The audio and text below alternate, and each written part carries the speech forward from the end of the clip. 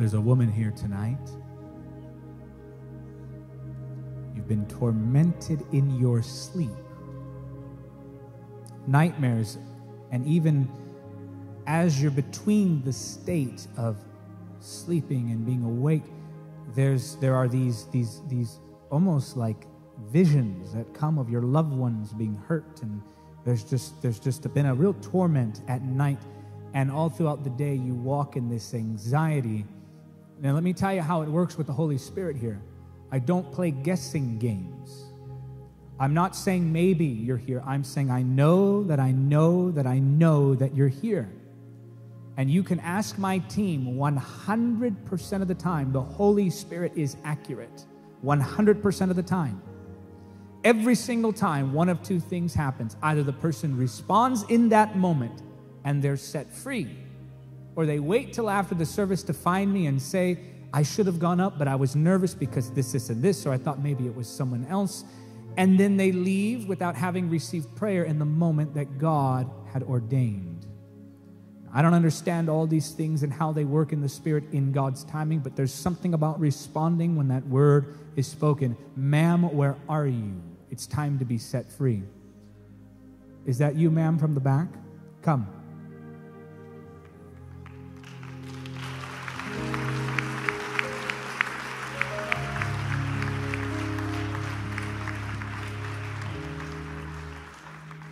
Have her stand right here, please.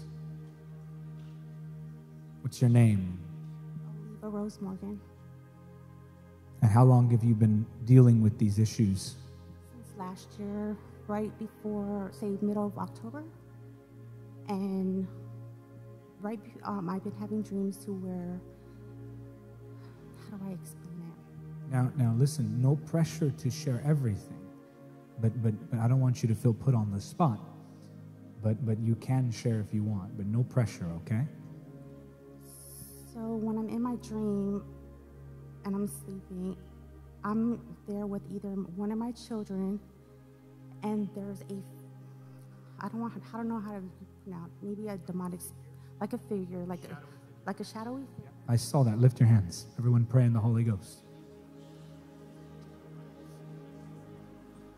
Are you a born-again believer? Then this will be quick. Everyone keep praying.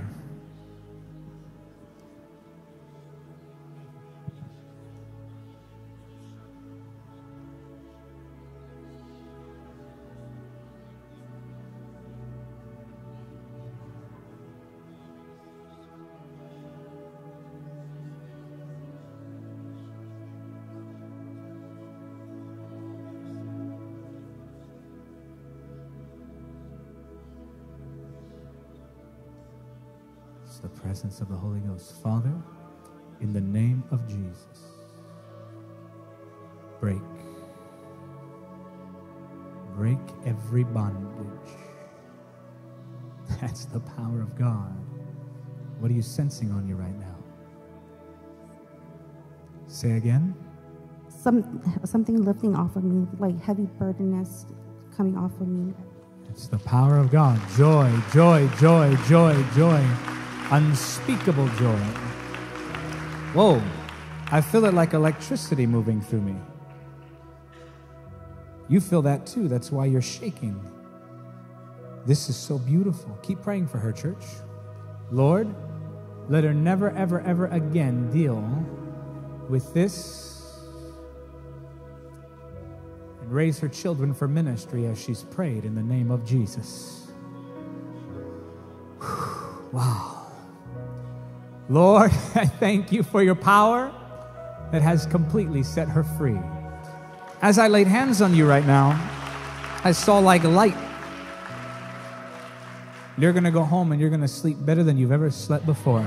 You're set free. God bless you. It's simple. It's the simple work of the Holy Ghost. Keep praying in the Spirit. It helps more than you know. Thank you, Holy Spirit.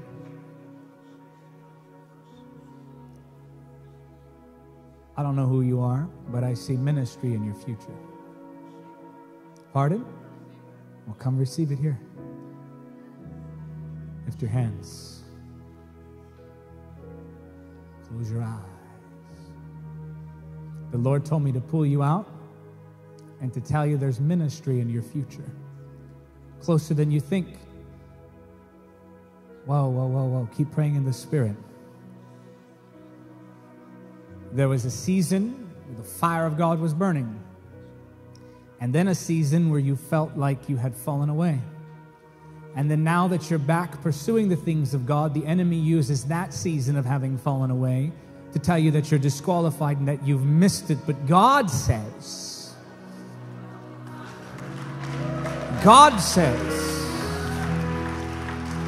that His promises for your life will be fulfilled. And that what the enemy has tried to use to torment you, God is going to cause to be a tool in your hand. For you're going to minister deliverance and freedom to those who need to be set free from bondage.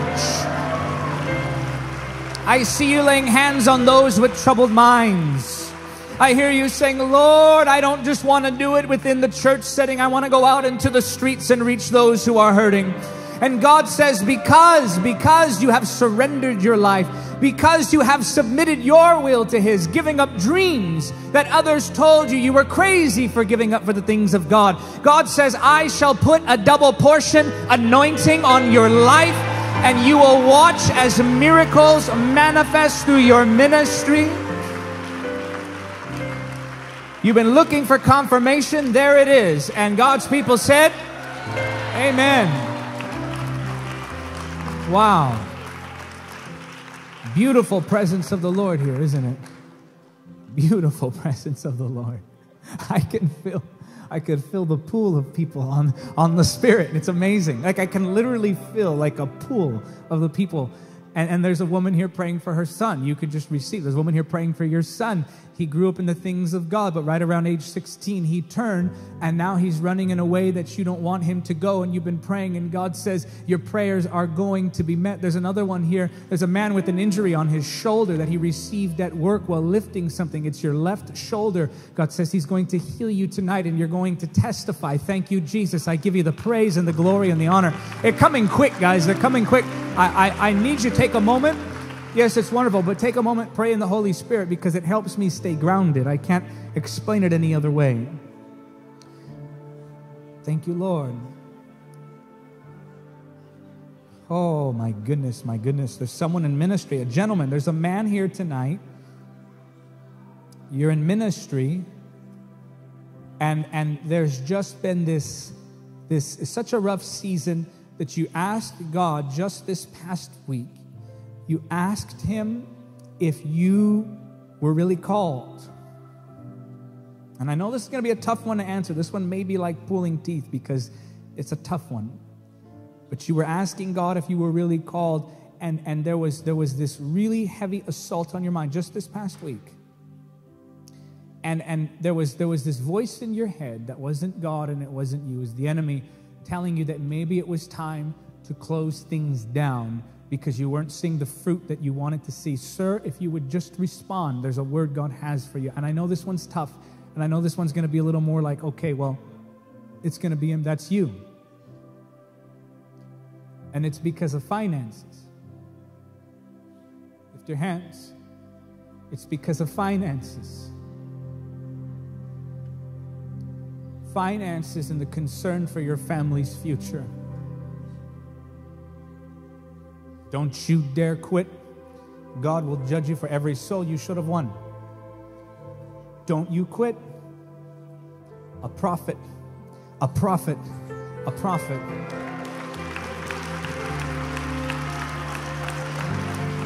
He'll take care of it. He'll take care of it. God will take care of it. There's a couple here tonight. You've been trying to have children. You cannot. You're here tonight. I know it. Where are you? You may say, well, maybe someone else is wanting that. Right over here? Is it someone over here? That's you? Are you here with your husband? Come, both of you. Everyone pray in the Holy Spirit. Everyone pray in the Holy Spirit. Both of you lift your hands. Whoa, pray in the Holy Ghost right now.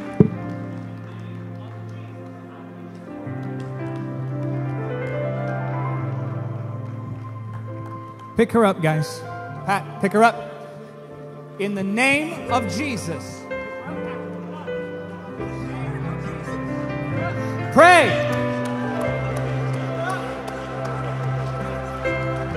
I speak life in the name of Jesus. I speak the resurrection life of God. Help her up again. Bring him here. Join hands, both of you.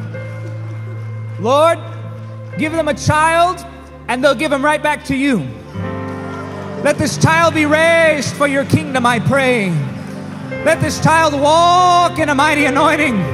Lord, I pray in the name of Jesus, we call that miracle down right now.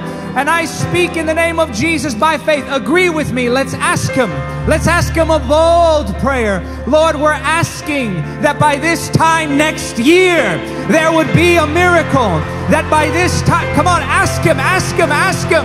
That by this time next year,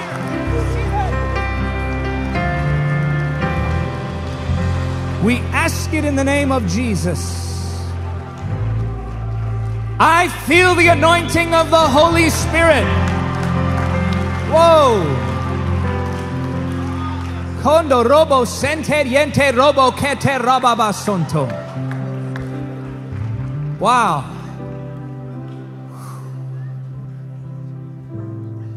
Jesus, we give you the honor. Just lift your hands and thank him, church. Say thank you, Jesus. Let them stay there and marinate.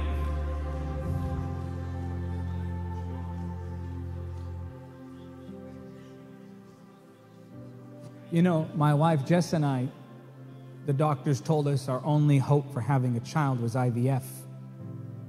I know they can hear me saying this too. The doctors told me that there was IVF as the option and that was it. But you know, we stood in faith. Actually, I want you guys to stand right there. Listen to me. The couple I just prayed for. Just stand in the aisle right there. Jess and I were told that IVF was our only option. And it was tough to hear that. It was tough to hear that it was very likely not going to happen. After we went through that season, that initial heartache of the trial and the trouble, I remember I told my wife, I said, Jess, we've cried our tears. We've felt our heartache. Now let's pivot and let's start to walk by faith. Don't be afraid to get your hopes up. Don't be afraid. I would rather go the rest of my life believing for a miracle than to stop too soon and get to heaven and find out I should have received it. Only believe. No more fear. Perfect love casts out all fear. In fact, part of this I see is rooted in the stress and the fear. Part of this is rooted in the stress and the fear. Does things to our bodies we don't even realize. We go in faith now. We prayed a prayer. We asked the Lord that by this time next year, that was a prayer of faith, is what that was. And that's what we're going to ask him. And if we see this miracle, I want you to come back and I want you to testify. And we're going to continue to pray with them. Amen. By the way, my daughter turns 3 next month. God bless you.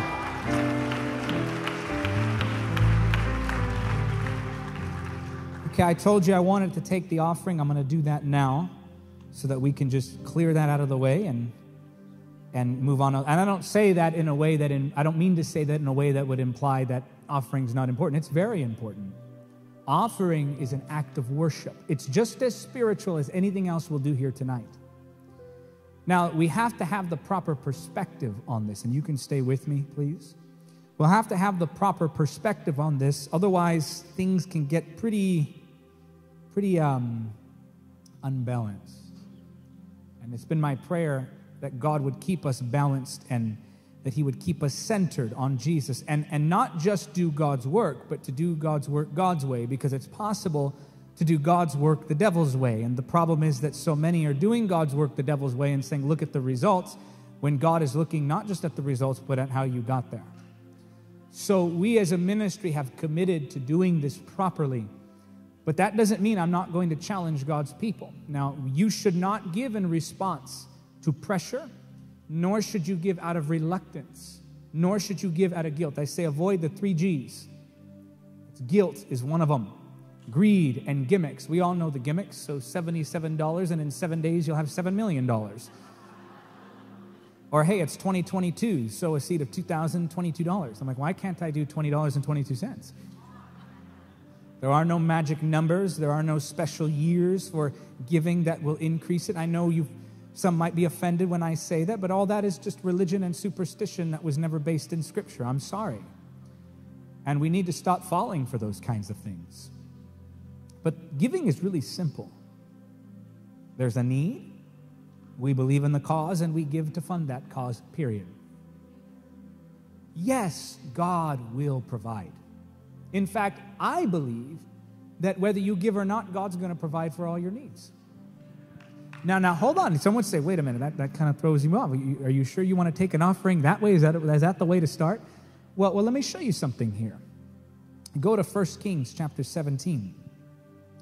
I'm going to read several verses here. I'm going to read verses 7 through 16. 1 Kings 17, 7 through 16. But after the while, the brook dried up, for there was no rainfall anywhere in the land. Then the Lord said to Elijah, "Go and live in the village of Zarephath, near the city of Sidon. I have instructed a widow there to feed you." So just as the context-setting verse there, we see that there is a famine in the land, that the brook has dried up, that times are hard. And if you look at this situation, you'll find a situation like this at almost any point in history. There is always a reason to not give. I'm not one of those doomsday prophets who takes the opportunity at every negative turn that a nation might have to say that things are coming down. No. Every nation, every society throughout any point in history was facing some type of financial hardship. It will always be the case. In every season. And we get so addicted to fear that we begin to seek out these, what I call the false prophets. And false prophets to me is like Fox News, CNN, NBC. That's the false prophets. Prophets of Baal declaring things that are just not so. And all they're doing is they're pumping fear into society. And I don't believe that fear is the foundation for the believer to live. Now, every generation, every 10 years, every 5 years, there's something to freak out about financially. Oh, the dollar's going to do this. The country's going to do that. Bitcoin's going to do this. Stock market's going to do that. Well, isn't the way the stock market isn't that always the way it's been? Up and down? Doesn't the economy go up and down? We have to be careful to not be tossed to and fro by these things. So let me show you something. That's a similar situation they found themselves in. People are starving. People are dying. It's a difficult circumstance. So he went to Zarephath. As he arrived at the gates of the village, he saw a widow gathering sticks, and he asked her, "Would you please bring me a little water in a cup?" You imagine going to this little village, finding a woman who has no husband. She's struggling financially. She's already doing some work, and then having the nerve to say, "Hey, get me some water, please." A little presumptuous, if you ask me. Nevertheless, this is what he does because it's what God instructed him to do, much like a preacher taking an offering. Well, David, during these times, don't you consider? Well, absolutely I consider people who are struggling. That's why I preach what the Bible says concerning finances. Because if you can get over your fear, you can find that there's fruitfulness on the other side. Verse 12, but she said, "I swear by the Lord your God that I don't have a single..." Oh, excuse me. Go back to verse 10. So he went to Zarephath. As he arrived at the gate, he asked her for water. Now watch this. As she was going to get it, he called her, "Bring me a bite of bread too." Now this is really presumptuous. Hey, by the way, since you're already going to the kitchen, since you're already going in there and getting me water, why not pick me up a piece of bread too? But she said, "I swear by the Lord your God that I don't have a single piece of bread in the house, and I have only a handful of flour left in the jar and a little cooking oil in the bottom of the jug. I was just gathering a few sticks to cook this last meal, and then my son and I will die. How is that for a Saturday evening plan? We're going to eat this meal and then die. This was not a very positive situation. It was rather bleak. This woman facing certain death in the midst of a famine that would rob them of the sustenance that they needed. This woman now is faced with a choice. Now, it was presumptuous of the prophet to ask, but he was sent by God to say, here's what you need to do. And she says, there's nothing there. And maybe that's a situation you find yourself in. I've been there. I told the story last night, a summary of the way the Lord raised this ministry, at least to where it is today. And I'm not saying we've arrived at any one point, but there is fruit. And that's all thanks to God. But I'm here to tell you that it took faith every step of the way. Because there were some seasons, Steve, you remember, we couldn't even afford to buy pizza for the crew. We had to have them all pitch in. Thanks for ministering, guys. Can everyone pitch in $5 so we can feed you and thank you? There was a time when there was trouble raising funds. There was a time when there wasn't this much fruitfulness, and we're just now beginning to see it these past 4 years. The budding of this ministry, you're witnessing the very beginning of the thing. This isn't even the midpoint. God is just getting started with His ministry, but I'm here to tell you that every time I thought it was over, every time I thought it was the end, every time I thought there's no way that this can work, God came through. This woman finds herself in a situation where she thinks she's going to die. That's how bad it was. But Elijah said to her, don't be afraid. Now watch this. Go ahead and do just what you've said, but make a little bread for me first. Again, presumptuous. Then use what's left to prepare a meal for yourself and your son. For this is what the Lord, the God of Israel, says. Now watch this very closely, because I used to preach this one way, and now I see it the way it is actually written. God corrected my theology on certain things. There will always be flour and olive oil left in your containers until the time when the Lord sends rain and crops grow again. Wait a minute. Did He say that if you make me this bread, then you'll have enough flour and oil? No. He told her, don't be afraid, because you're not going to run out of flour. You're not going to run out of oil. So then we see that it wasn't a condition for receiving God's provision. Rather, God's provision was the setting for her faith. He never told her, you have to give me the bread and then God will provide for you. He said, you can give me the bread because God will provide. It wasn't conditional. I've never seen the righteous forsaken, nor their children begging for bread. Whether you give or not, your children are not going to starve. Whether you give or not, God's going to provide. However, it is a demonstration of faith in that promise when we give. So you see, we don't give to get. We give because we trust that even if we release, there will always be enough. When everyone else around you is panicking, you can rest assured. When everyone else around you is wondering, how can I make this work? You know how you can make this work. Now, we have a big need for our ministry tonight, as we do for every one of these events. You know we do not charge registration for any event. And please hear me at my heart, and I don't want to sound self-righteous in any way. I know that's the way some do it, and I'm not condemning that. So if you know of a ministry who does it, don't say, well, David says you shouldn't charge registration. That's not what I'm saying. I'm saying that's what God told us. And I can tell you, as a ministry that's built on faith, I just don't have it in me to charge at that door. I can't do it. I won't do it. Now, if it was a dinner and you were getting a meal, of course, okay, we'll charge. But how can we ever charge for the word? I don't want to put any barriers between people and the word. So here's what happens. Now we see that there's this need in the ministry. we throw an event like this. This event costs just as much as any of the conferences that you would go to and pay $250 to get in. Costs just as much, in some cases a little more.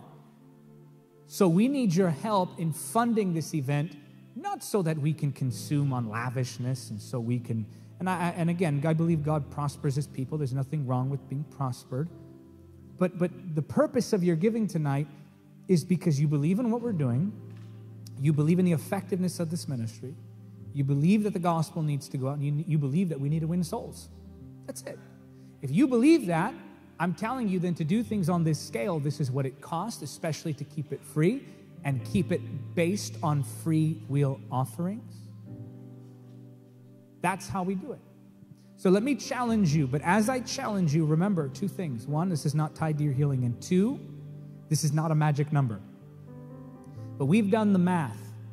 We need the average gift in here to be $200. Now, you may say, well, I don't have that. Okay, you don't have that?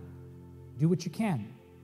But those of you who can do more, recognize that there are some here in your row even, maybe 2 or 3 people next to you that can't do the 200, but you could do the 1,000. And it is in our togetherness that we meet the need. Here's what you're going to do. Pull out your little pamphlet, and those of you watching online, you're going to give by clicking on the link that they put in the comments section. And I want everyone to participate in this as best they can. They have these papers on your seat. Maybe you sat on it. I don't know. There's these papers that are under you. You can find it. Jordan, would you hand me one, please, just so I can show them? Now, you watching online don't have this, but you can leave it in the comments section.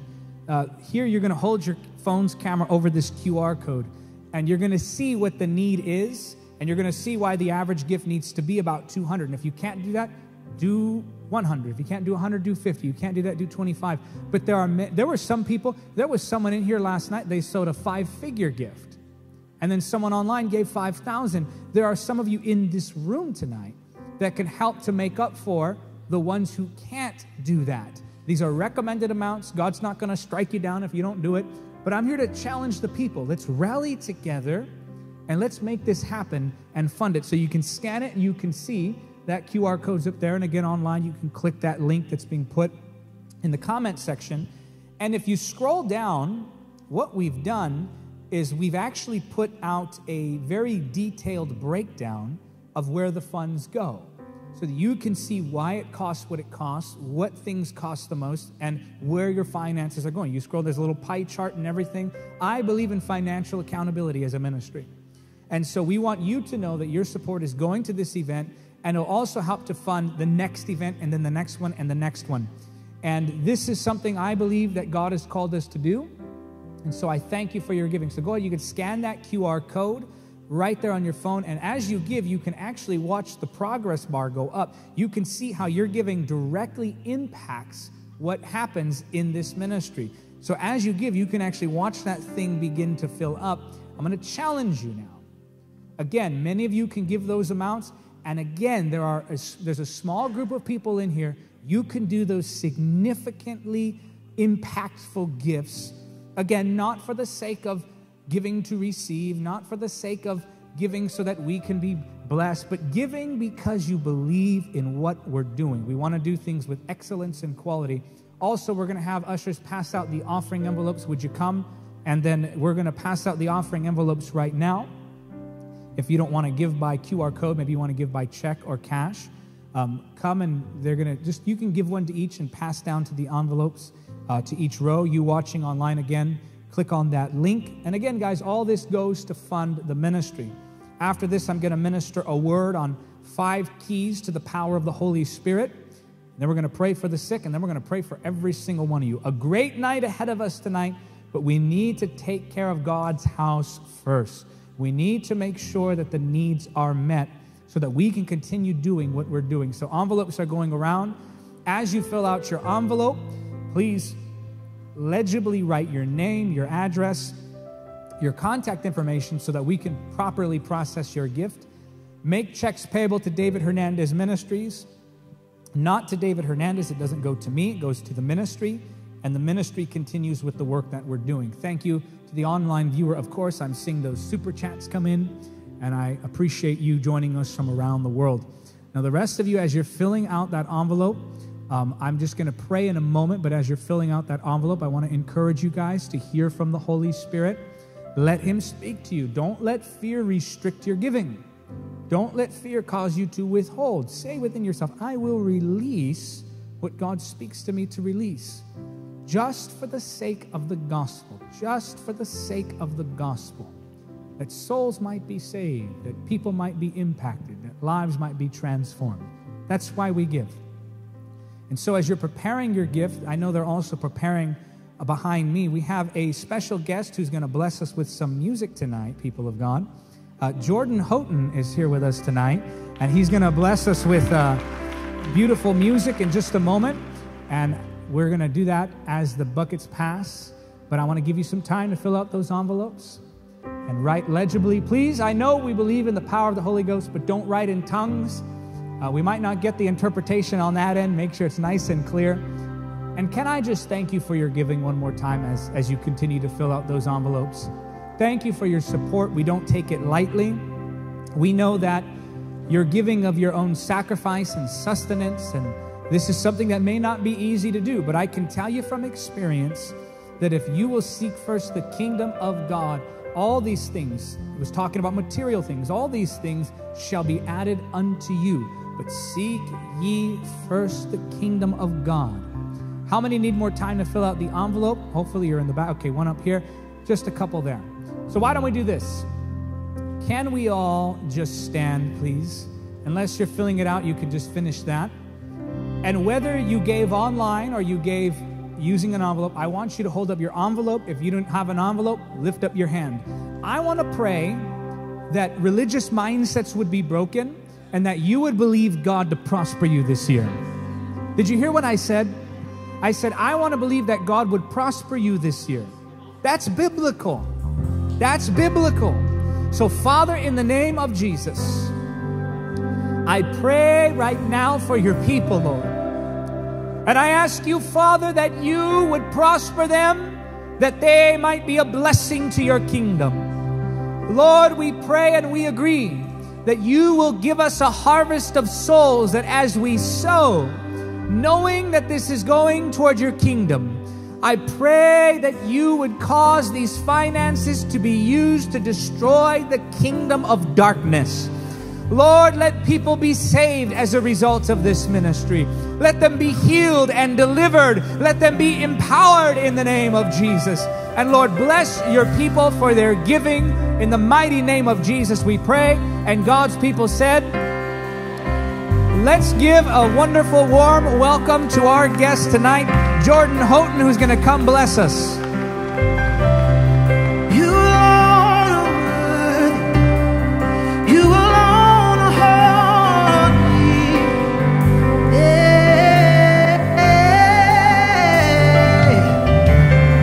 Someone lift your voice and lift your hands in this place.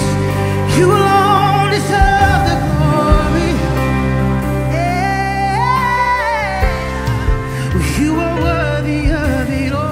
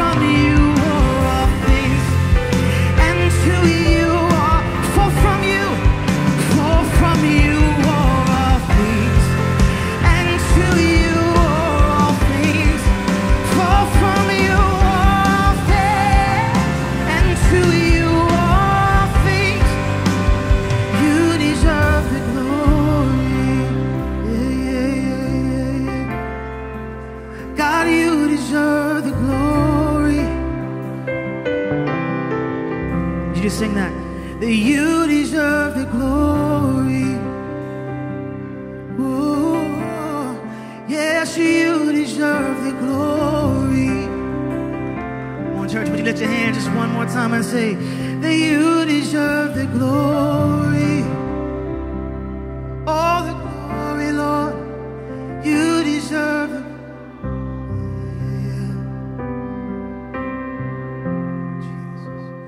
I exalt thee. I exalt thee. Yeah. I exalt thee. Oh Lord, would you lift your voice and say,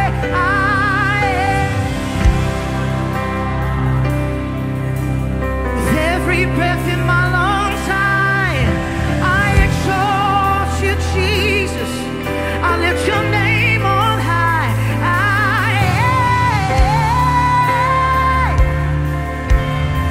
Oh Lord, someone lift up your voice, lift your hands and say,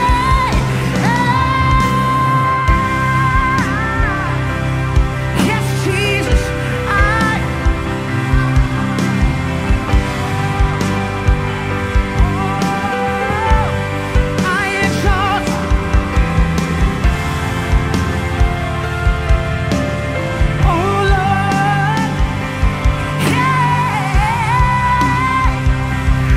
Every voice lifted high in this place, I exalt. A little bit louder, say.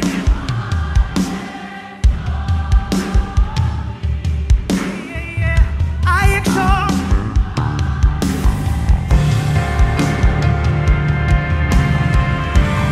Oh Lord, yeah. One more time with every voice lifted high, we say.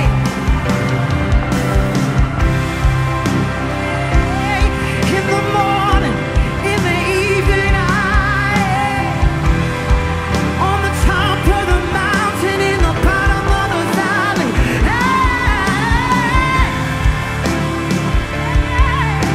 oh Lord, switch your voices, one. I sing,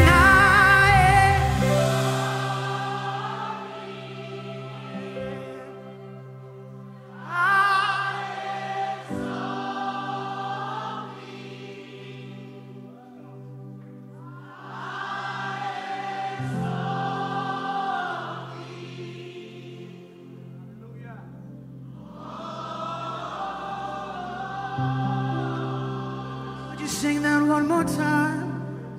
Oh, I exalt thee. Yeah, yeah.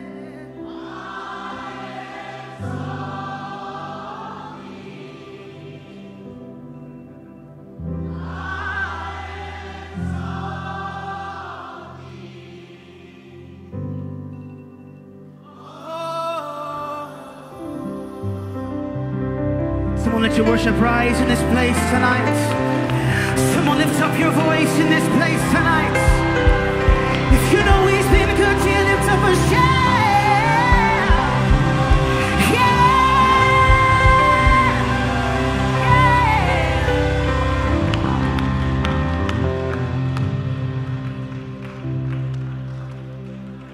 Somebody give the Lord a hand of praise. Beautiful, beautiful, anointed worship. Thank you for blessing us, my brother. Tonight you may be seated. Just as the Spirit leads you now, Ishmael. Wonderful, wonderful time in His presence. How many of you tonight want God to use your life powerfully?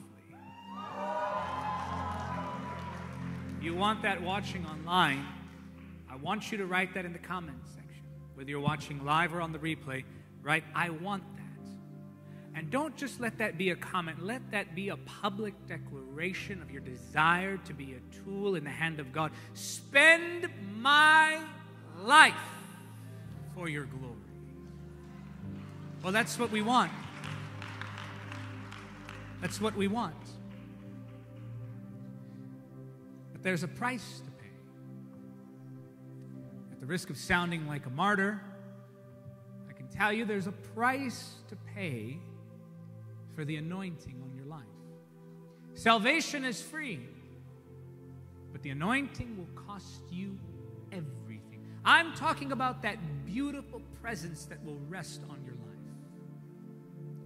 And I'm not just talking about moving in power. I'm talking about the very dwelling place of God that you become. Not having to look for an atmosphere, but becoming one. Not having to seek after signs, but signs following you. This is the power of the Holy Spirit that can flow through your life. That when people come near to you, they can sense the presence of Jesus. To carry that glory, to house His presence in such a way that it's remarkable. People can note it on you. That's what I'm talking about tonight. I'm talking about that costly anointing that so few discover. You know, when you get saved, you lose some ungodly friends. When you start to walk in the anointing, you lose some religious friends too. And the higher you go with God, sometimes the more lonely it becomes. Now, I'm not advocating for becoming hermits. Don't mistake that alone time with God for a lifestyle of isolation. Do not treat the body of Christ as if they're somehow contaminating your spirituality. Some people have you convinced you're the remnant by isolating from the body. But if you're isolating from the body, you're not the remnant, you're the rebellious. I'm talking about ascending to higher places that people can't go with you in the spirit. I'm not talking about living in isolation. Moses did ascend the mountain and he would go alone, but he'd still come back down and be with the people. And so, the scripture says in Luke, go to Luke chapter 14. Turn there now. Luke chapter 14. Luke chapter 14. I'm going to start at verse number 25. Luke 14, verse 25. A large crowd was following Jesus. He turned around and said to them, "If you want to be my disciple, you must, by comparison, hate everyone else. Your father and mother, wife and children, brothers and sisters, yes, even your own life. Otherwise, you cannot be my disciple. And if you do not carry your cross and follow me, you cannot be my disciple. But don't begin until you count the costs. For who would begin construction of a building without first calculating the cost to see if there is enough money to finish it? Otherwise, you might complete only the foundation before running out of money, and then everyone would laugh at you. They would say, there's the person who started that building and couldn't afford to finish it." Jesus here is talking about the subjection of our will. We don't hear it preached often anymore, but a principle that true believers live by is the principle of the crucified life. The gospel is not about your dreams. The gospel is not about your will. Nevertheless, not my will, but your will be done. Not my desires, your desires. Some of us will have to sacrifice certain dreams in order to fulfill God's will. The gospel is not about self-help. It's about self-abandonment. The gospel is not a means to receiving from God. It's a life lived unto His glory. Now, Jesus talked about taking up that cross. Jesus talked about laying down your life. And if you're going to be used by God, you're going to have to walk a path of sacrifice and self-denial. In order to have power that others cannot access, you must walk as others choose to not walk. A higher level of power does indeed require a higher level of consecration. Something about my generation just doesn't want to believe that there's such a thing as levels to anything. They want it given, handed, and I'm speaking, of course, in generalizations. There are exceptions.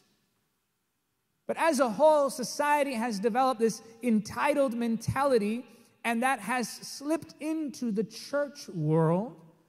And we imagine that we should be celebrated for our intentions of serving God rather than actually doing it. I intend on being a great vessel of God. I intend on building a ministry. I intend on being used of God's hand. But what are you doing to actually put yourself in the position of surrender? You want to know the key to the anointing as I talk about these 5 different aspects of receiving the Holy Spirit's power on your life. The true key, it all comes down to one word: die. Not literally, lest I be sued, I have to say that. I'm talking spiritually. You have to die. Forget the person you are. You have to become like Christ. So that when people look at you, they don't see you, they see Jesus. That they see the presence of God. Now, the Bible says, and this will be our core text, and we're going to pull from this, glean many truths here. Exodus chapter 30. I'm going to read verses 23 through 29. And as I said, this message is for those who want to be used by God, who want to go to that deeper place. All of us have the power of the Holy Spirit. 1 John 2:27, Romans 8:9, Ephesians 1 and 2 make it clear that the Holy Spirit dwells within every believer. But not all of us live in a way that we're accessing that power. And when I talk about growing in levels of the anointing, I'm not talking about receiving more of God's power. You can't do that. All of His power is in you. Rather, I'm talking about greater levels of surrender. It's not about you getting more of the Holy Spirit. It's about the Holy Spirit getting more of you. Exodus 30, verse 23. Then the Lord said to Moses, collect choice spices, 0.5 pound of myrrh, 6 1/4 pounds of fragrant cinnamon, 6 1/4 pounds of fragrant calamus, and 12 1/2 pounds of cassia, as measured by the weight of the sanctuary shekel. Also, get 1 gallon of olive oil. Like a skilled incense maker, blend these ingredients to make a holy anointing oil. Use this sacred oil to anoint the tabernacle, the Ark of the Covenant, the table and all its utensils, the lampstand and all its accessories, the incense altar, the altar of burnt offering, and all its utensils, and the wash basin with its stand. Consecrate them to make them absolutely holy. After this, whatever touches them will become holy. Now, the anointing oil in the Old Testament was used to mark and consecrate certain things. The anointing oil was used ceremoniously to appoint kings and prophets. The anointing oil was used to mark certain items in the tabernacle, making them holy. And while we see the shadow in the Old Testament in the oil, we see the substance in the New Testament of the Spirit. The oil in the Old Testament represents the presence of the Holy Spirit, and the uses of that oil speak to us today in New Testament principles. When someone was to be anointed king, as we saw with David, oil was poured over them. When someone was anointed to be a prophet, oil was poured over them.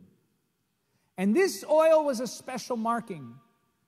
For to anoint literally means to smear, to rub onto.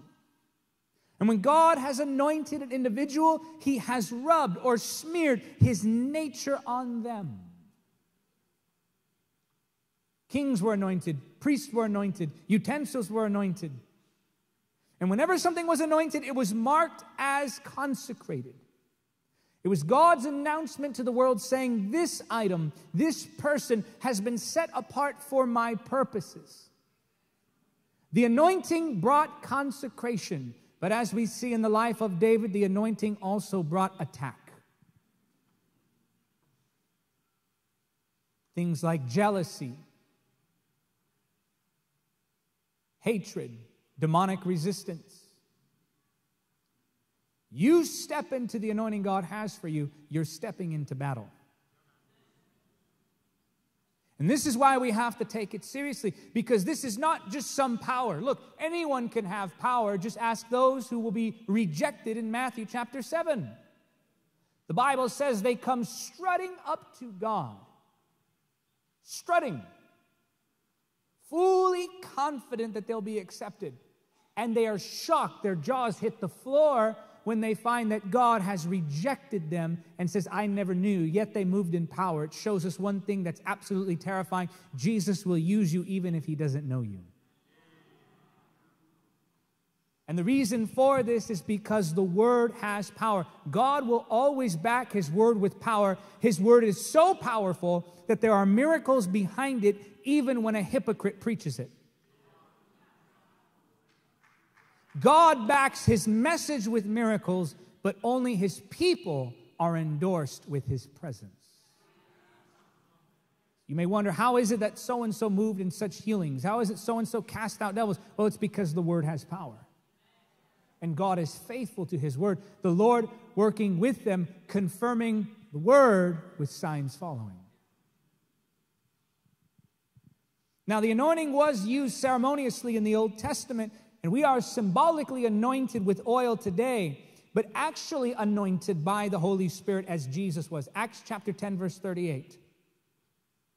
And you know that God anointed, there's that word, smeared his nature with, or rubbed Jesus of Nazareth with the Holy Spirit and with power. And there we see the New Testament connection. Oil represents the Holy Spirit's presence.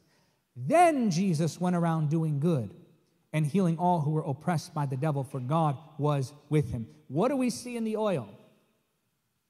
Because just as the Old Testament holds certain revelations in the symbolism of the tabernacle, so we see certain revelations in the symbolism of the oil.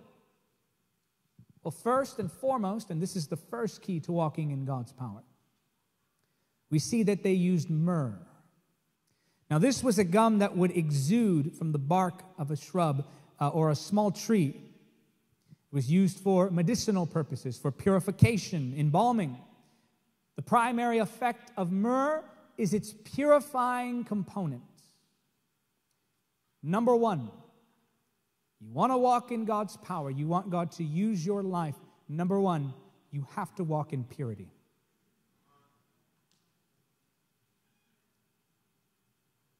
The enemy is destroying tomorrow's anointing with today's private sin. The enemy is taking out tomorrow's public voices with today's secret sin. It takes a while for sin to have its effect on your life. I heard someone say, I wish I thought of it, but they said that we wouldn't sin if the consequences were paid immediately. When I read that, I thought that's so true. Because we can be so short-sighted.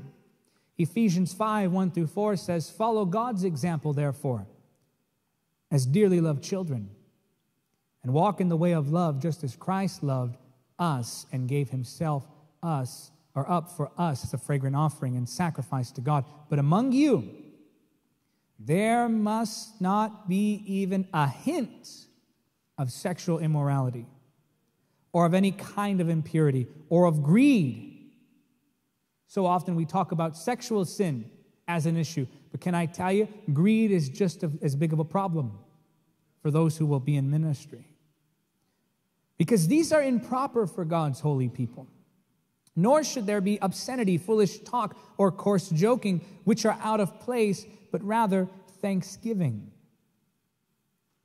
When laying down the foundation of our ministry, we studied many greats who had gone before us. One of those, of course, the evangelist who impacted the world in ways I can't think of anyone else impacting in modern day, Billy Graham. What an incredible vessel of God, impacting not just a nation, but nations. Now look, having national influence, having worldwide influence doesn't mean that you're booked in different countries to preach. It means that when you speak, it shifts the course of nations. I've seen it done with, look, I'm preaching here, here, here. God gave me the nations. Well, not yet, because there's a certain authority that has to come first. We were studying the ministry of Billy Graham, and our ministry team sat down, and we've had these discussions, and Billy Graham's team had actually found, after examining several other ministries, 3 primary areas in which people found themselves the most compromised. Number 1, they identified sexual sin as an issue. Number 2, they identified power. And number 3, they identified greed. So we as a ministry, just like Billy Graham did, we modeled certain protocols in our ministry that would keep us safe from certain things. You try traveling to different countries, and people of God, there are temptations as you do ministry. We've been to hotels, and we had to switch hotels, where they had certain attendants waiting for you by the elevators, only to find out later they were prostitutes. Just right there, ready for you. You wouldn't even have known. And so we as a ministry had to establish certain foundations, one of them being that as far as on the sexual front, we travel in pairs. Jesus sent them out 2 by 2, and we go 2 by 2, 2. So my team knows it's 2 men, 2 beds, 1 room. And if we're traveling with a woman, they get their own room. There are no men with women unless they're married. Now that may sound old school and outdated, but truth does not change. Because you have to learn to not just protect yourself from temptation. That's not good enough these days. You can't just protect yourself from temptation anymore. You have to protect yourself from accusation too. This is why you have to live above reproach, because the moment someone accuses me of something or someone on my team of something, we could say, no way that happened. We were never alone. Not at any point during the trip. And so these certain things are implemented in terms of finances and power. We've given power to the board. We have accountability. These are things you have to start thinking of now. Because it is indeed today's private sin that destroys tomorrow's public ministry. There is a measure of power, yes, that you can walk in. We discussed this a moment ago as a hypocrite. You can. I've seen it, and I distance myself when I start to see hypocrisy in ministries. I want nothing to do with it. I will not have anything to do with it. And sadly, as years go by, you start to see that not everyone is who they say they are. Don't let that be you. Don't become the one that people talk about that way. There has to be purity. And if there's going to be purity, there must be boundaries. Must be rules, must be... Think about the fact that Jesus went into the desert prepared. Temptation is not an event, it's a process. It's not at the moment that you fall that you fell. It was all the compromises leading up to that moment that ultimately prepared you for that fall. Purity equals power. The power of God upon your life is directly proportionate to the purity within your life. Purity matters, not just gifting, not just charisma, but the character and the nature of Christ in you, above reproach. If there are things in your life that you need to get right with God, then now is the time to do it. Don't mistake God's grace and mercy and patience for God's permission. You want God to use you? You desire a good thing. Take care of those little things. The scripture says, those little foxes that spoil the vine. Those tiny things, seemingly insignificant, are what over time destroy you. That's number one. Number two, we see cinnamon. This represents sweetness, not bitter. Now, when I studied this, I was amazed because whenever we say, oh, so-and-so's bitter, what we mean is we're upset with them and that's the best way we can criticize them.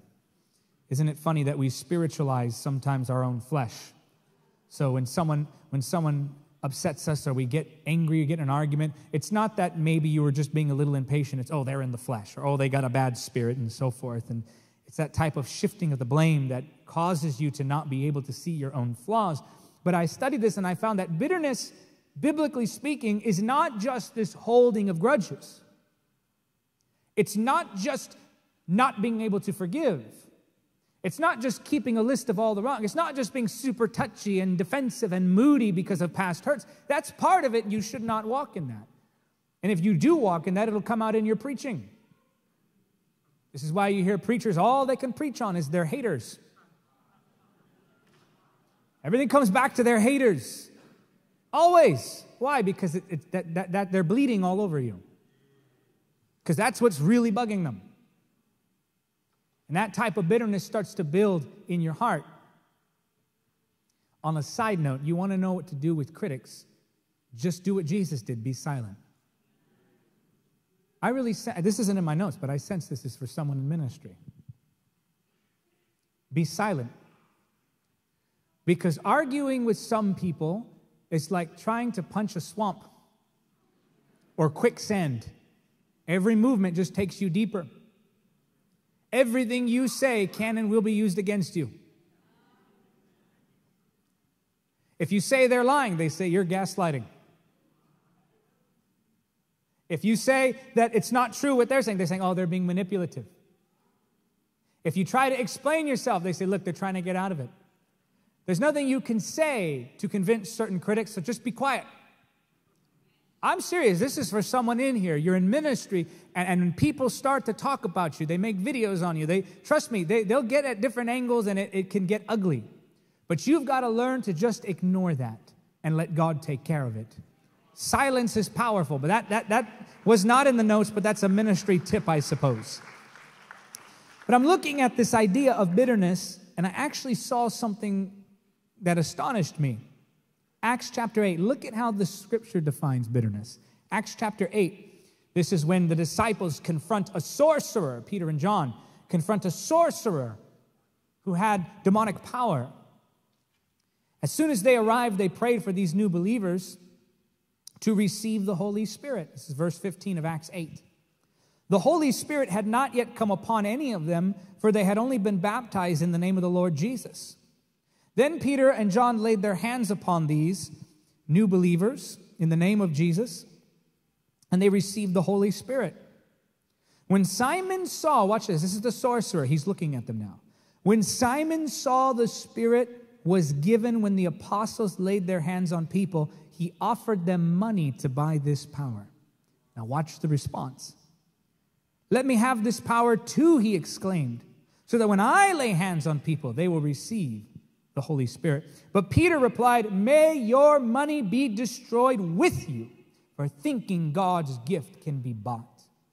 You can have no part in this, for your heart is not right with God. Repent of your wickedness and pray to the Lord. Perhaps he will forgive your evil thoughts. For I can see that you are full of bitter jealousy and are held captive by sin. Pray to the Lord for me, Simon exclaimed, that these terrible things you said won't happen to me. Here we see that this sorcerer wants the power of the Holy Spirit. Now, he wants something good,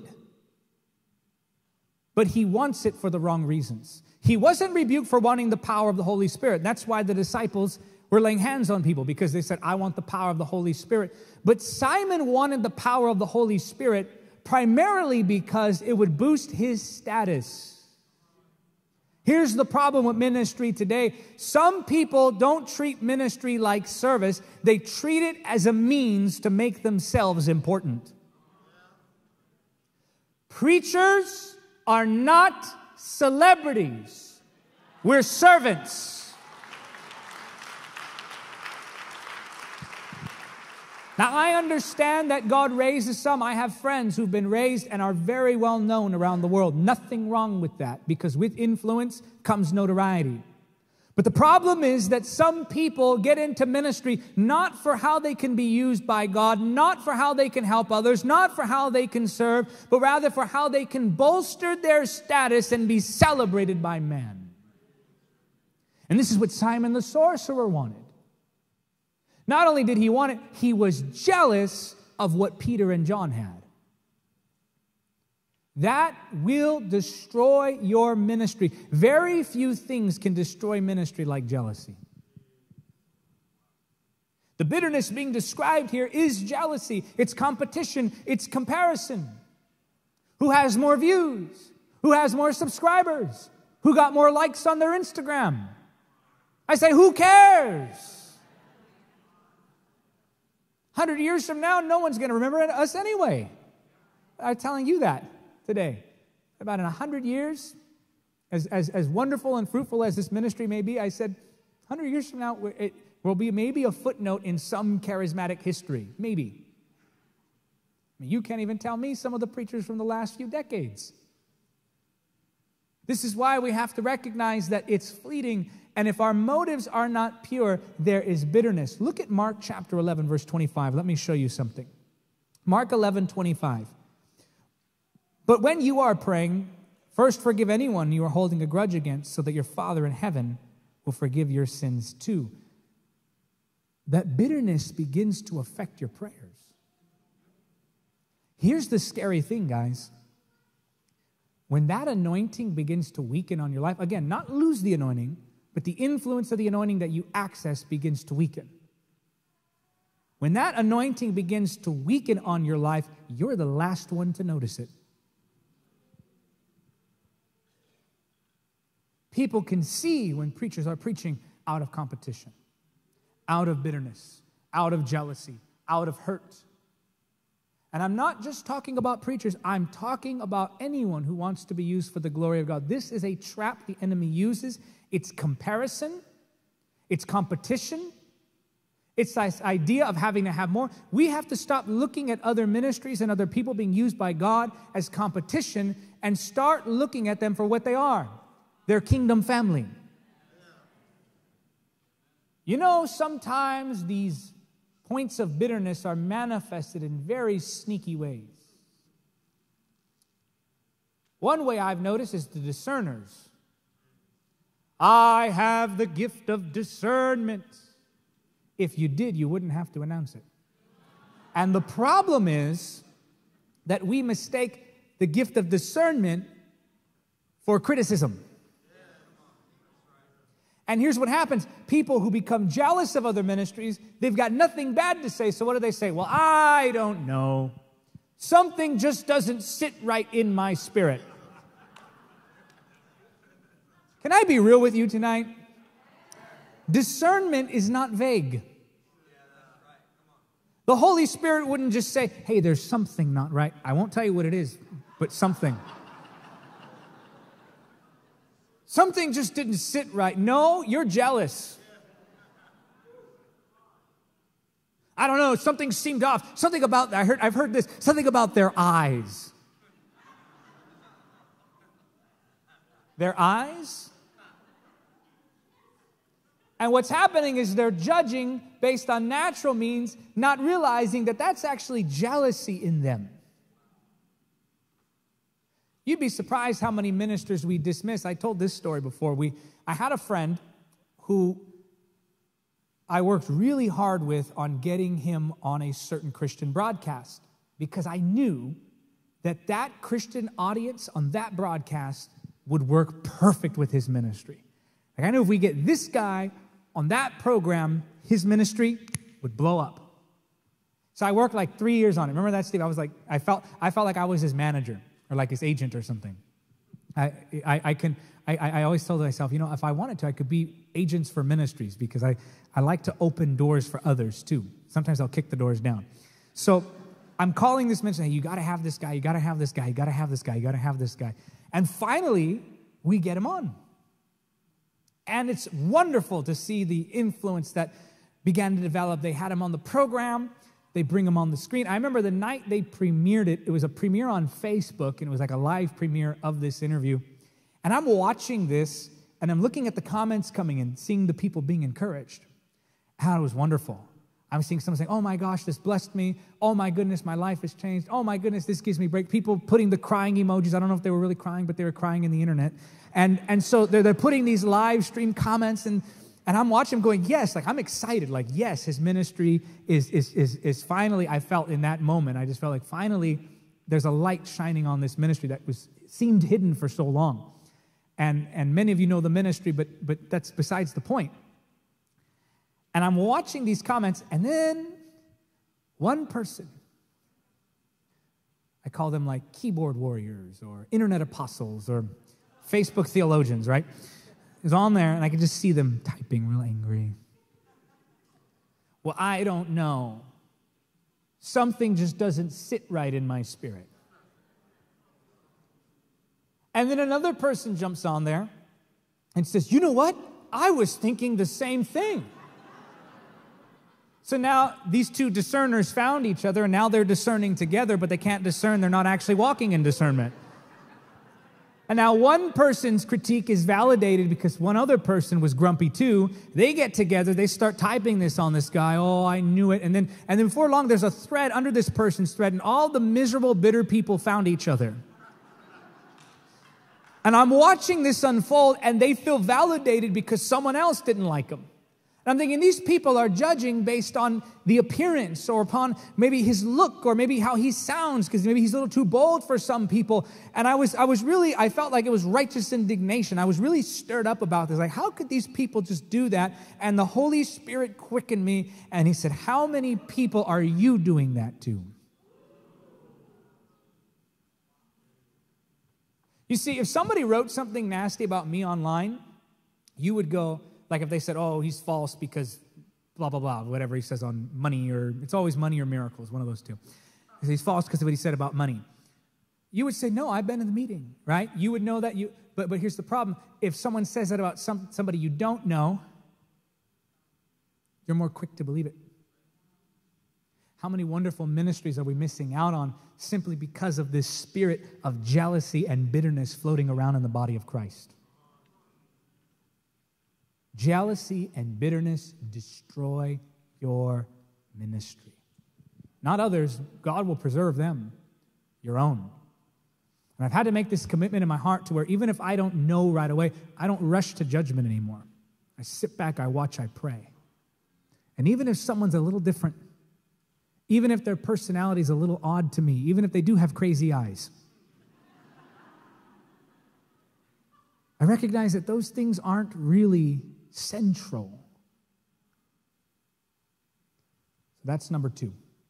And I'll move to the next 3 briefly because I want to pray for as many of you as possible tonight. Number 3, calamus or cane. This was an oriental plant called the sweet flag. And I have written here, its knotted stalk is cut and dried and reduced to powder. It forms an ingredient in the most precious perfumes. 2 Corinthians 2:15. Our lives are Christ-like fragrances, rising up to God.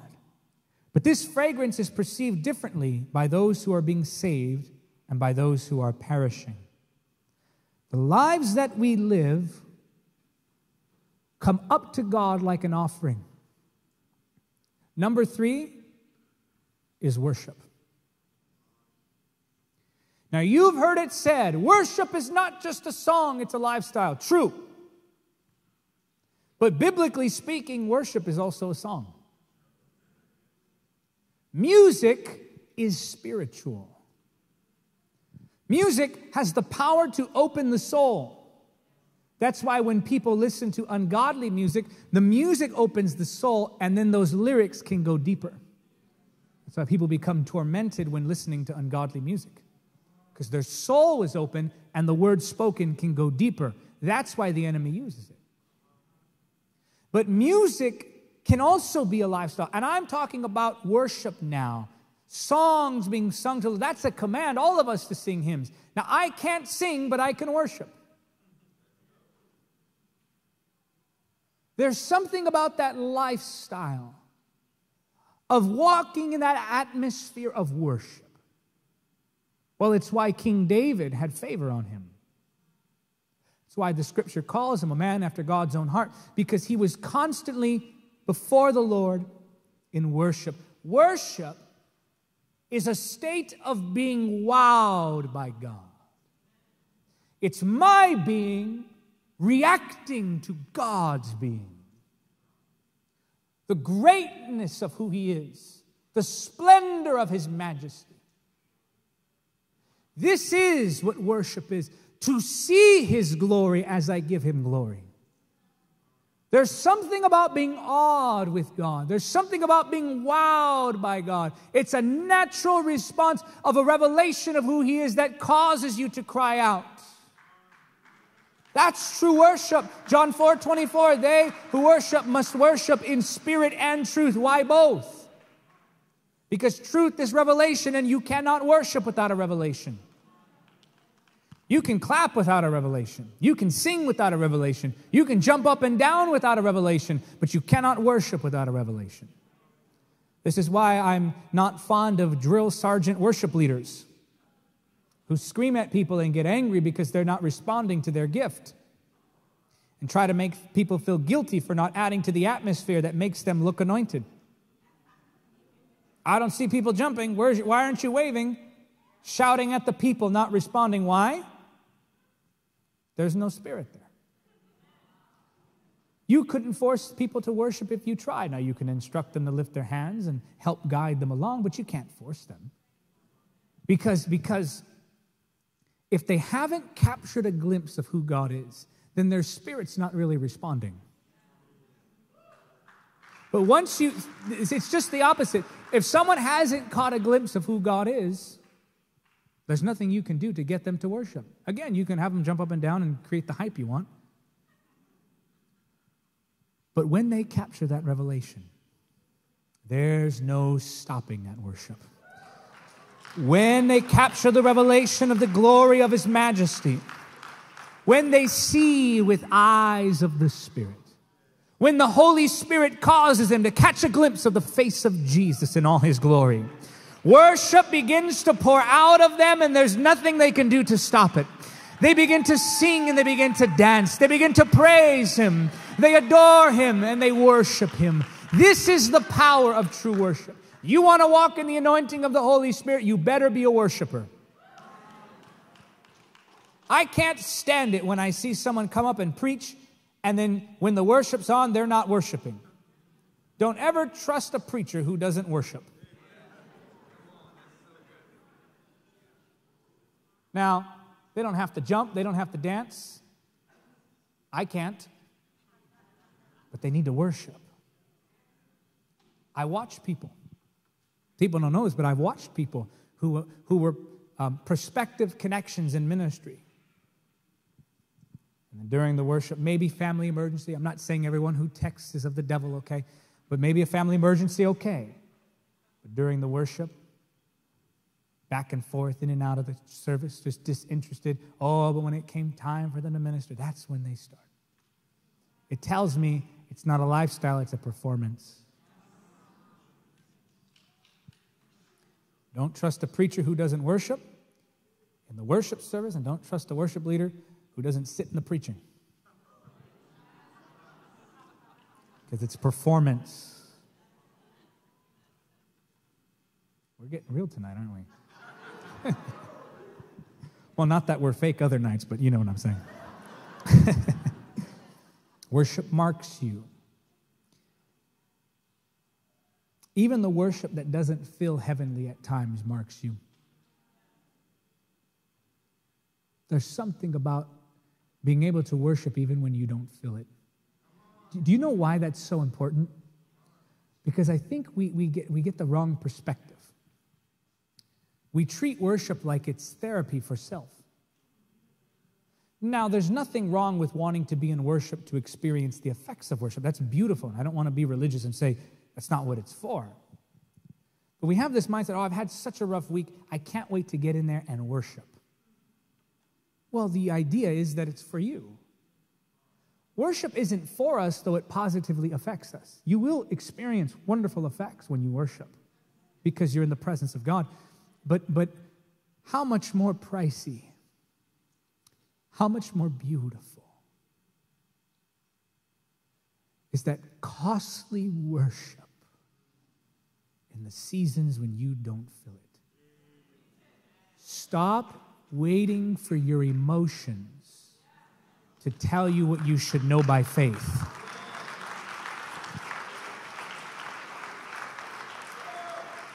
You're stuck in ministry. You're stuck in fruitfulness. You're stuck in your calling. Worship your way through that. You praise God every step of the way. That's what I would do. I would praise God for the 30 viewers like they were the million viewers. I would praise God for the $100 like it was $100,000, and sometimes it sure felt like it. We were so broke. Worship through those seasons.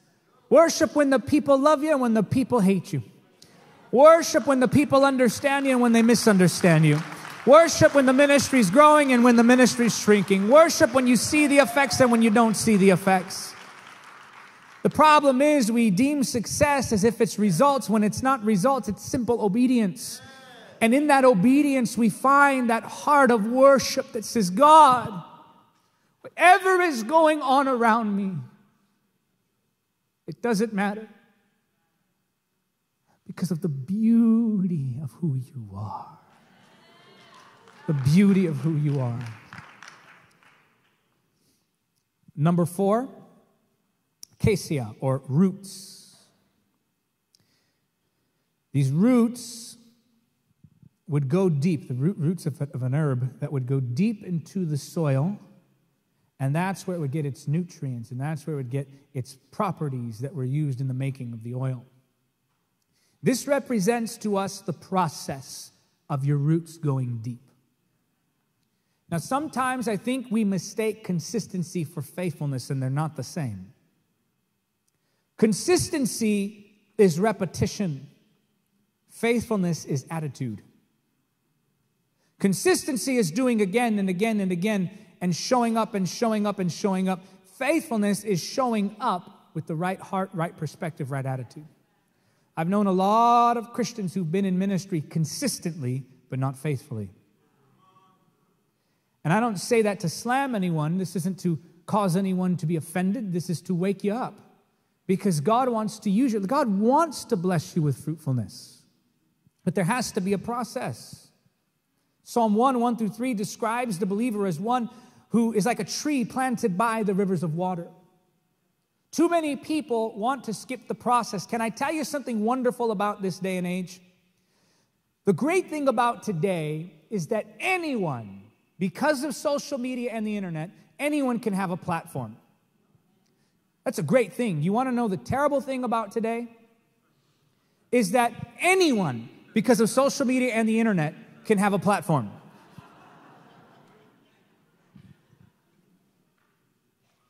Self-appointed prophets, rogue evangelists. They say they don't attend a church because they couldn't find one as spiritual as they wanted it to be. What they really mean is that they couldn't find the church that would put up with their nonsense, and they kept being held accountable. Wanting to skip the process, we actually damage our future. Nothing will slow you down more than a shortcut. And if you rush the process, all you've done is put yourself in a place that you weren't ready to handle. The process is to serve in humility, to connect to the body. That's part of the process. If there's one thing that this pandemic has done to the church on a mass scale, is it's caused an exodus of people. I am the body, I am the body, I am the body. No! The scripture teaches that you're the body when you come together. The hand can't say to the foot, I don't need you. And that's exactly what we do when we say, I am the body. The foot leaving and saying, I am the body. No, now you're just a foot and you left the body. The process of connectivity, the process of fellowship, the process of character development. You can preach, but are you pure? You have a gift, but do you walk in glory? You know how to move in power, but do you carry the presence? These are things you have to ask yourself. The process sometimes is difficult, but it's necessary. And then be consistent for the sake of obedience. Final point.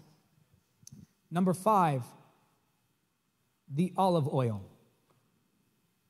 Now, you've heard it said that when the olive is crushed, and all of us have heard this by now, when the olive is crushed, that it produces oil. And it's in that crushing of the olive that there is this production of what we see as sacred. But do you realize that before the olive could be crushed, it had to first be shaken from the tree? I don't know about you, but I've experienced things in ministry that made me frustrated with God. I'm just going to be honest with you. You've all heard the saying, he's never early, he's never late, he's always... I don't like that phrase. Because I say, Lord, I wouldn't mind if you were early now and then. And it's like, he won't wait until the bill is due. He'll wait until they're about to shut the power off, and then the check will come in, and then the finances will come. And I say, Lord, why do you do that? Why do you wait until the very last second to show up the way you do? And I was frustrated with them. I said, Lord, I put faith in you. I'm publicly out there saying I'm trusting in you. What are they going to say about you if I don't make it? Do you know why the Lord does that? It's so that when the miracle comes, you know who gets the glory. Oh, I tried everything. I exhausted my effort. I applied my intellect. I implemented my strategy. I reached deep emotionally and mentally. I focused. I made the connections. I did all I knew to do, but only God can do it. And this is where the shaking comes in. When the economy began to do what it did in this recent season, people began to become afraid. But that just showed me that the reason people became afraid was because their faith all along was in a system and not in God. Oh, we love our systems. We rely upon our systems. I remember there was a season of ministry. We first started to see that fruitfulness, miracles happening, finances coming in for the vision, and we were able to expand and go all over the world, and things were coming in for the television studio, and all these connections were happening. It got down to the point where we were able to just line by line know what was happening next, and the Holy Spirit told me, since when does it take no faith to operate a healing ministry? God will shake you from the familiar, and then He'll crush you. God will shake you from the systems upon which you rely, and then He'll crush you. Now, it's not that the oil appears in the olive when it's being crushed. It's that it's revealed when it's crushed. Pressure shows us what's in you. The pressure alone doesn't produce the anointing. I've seen tragically, I've seen friends lose their minds because of ministry. And when I say lose their minds, I mean they went to another place because of ministry. Why? Because they tried to do it on their own. They were relying on something else. But God will shake you from things. And maybe that's you right now. You're in a season of shaking. You're in a season where everything around you seems to be falling apart. The systems that you relied upon, no longer reliable. The things that you marked in your mind as familiar, no longer familiar. God's shaking you He's crushing you. You know what crushing is? It's betrayal. It's heartache. It's challenge. It's struggle. It's those nights where you're wondering, looking, going, God, I don't see how you're going to do this. But it's also in this season that God himself wants to show you that he's still the God who makes a way where there seems to be no way. That he's still the God of miracles. That he's still the God of healing. Now, I want to minister to those who need healing in their body. And we're gonna do that right now, and then afterwards I'm going to lay hands on God's people. But let's do sort of like a mini altar call here just to seal the message. You're in this place, and anything in this message spoke to you, and you're saying, God, I'm ready to lay my life down. Just stand up right in your seat. And you watching online, your altar call is simple. You're ready to do this? Just say, I surrender. Type those 2 words, I surrender. You're in this place, you want that. Make this your altar call. Just stand up. Wow. There's a beautiful presence of the Holy Spirit here right now. A beautiful presence of the Holy Spirit. Lift your hands. God's doing some deep works right now. Wow. God's doing deep works right now.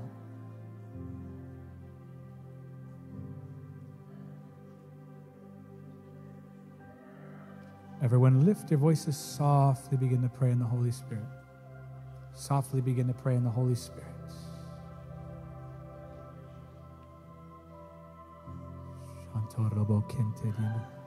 Say this simple word, say, Lord, use me.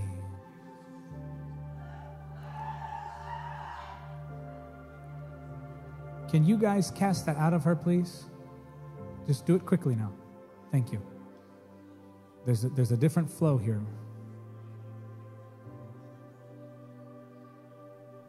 It should take no more than 10, 15 seconds, guys. Is she free? Okay, good.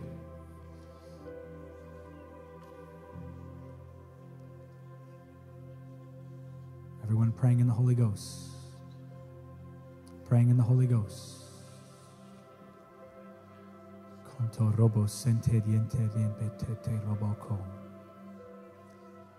The Holy Spirit's being very clear with me right now on what to do, and I have to obey Him. Wow.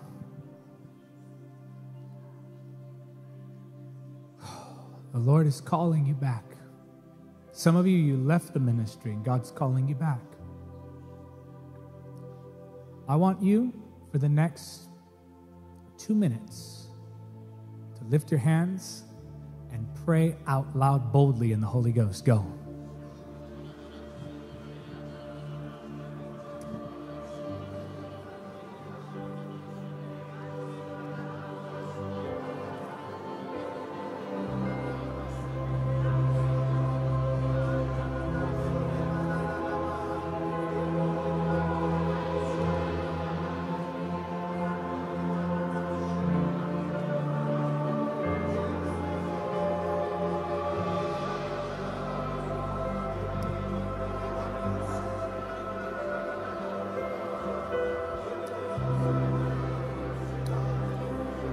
Call Robert Preston. Stand right here. Fresh oil. Fresh oil. Fresh oil. Everyone pray in the Holy Ghost.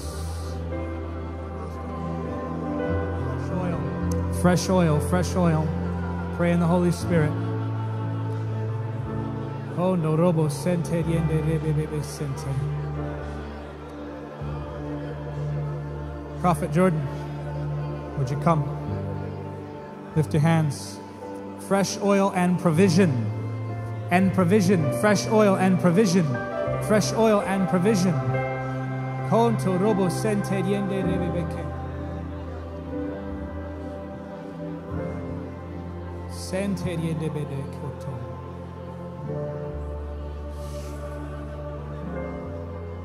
Wow, wow, wow.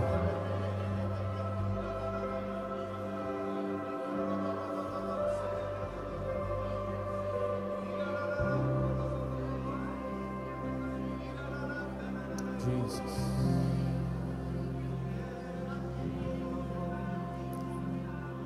Everyone all across the room, lift your hands.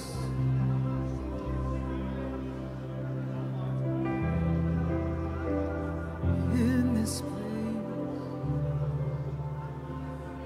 Holy Spirit, Keep praying, keep praying. thou art Just another minute or so. welcome in.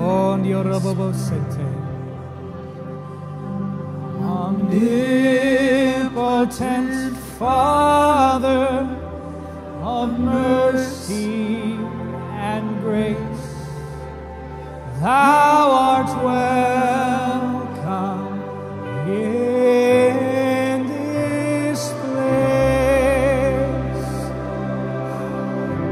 Anointing here, man. Holy Spirit, thou art welcome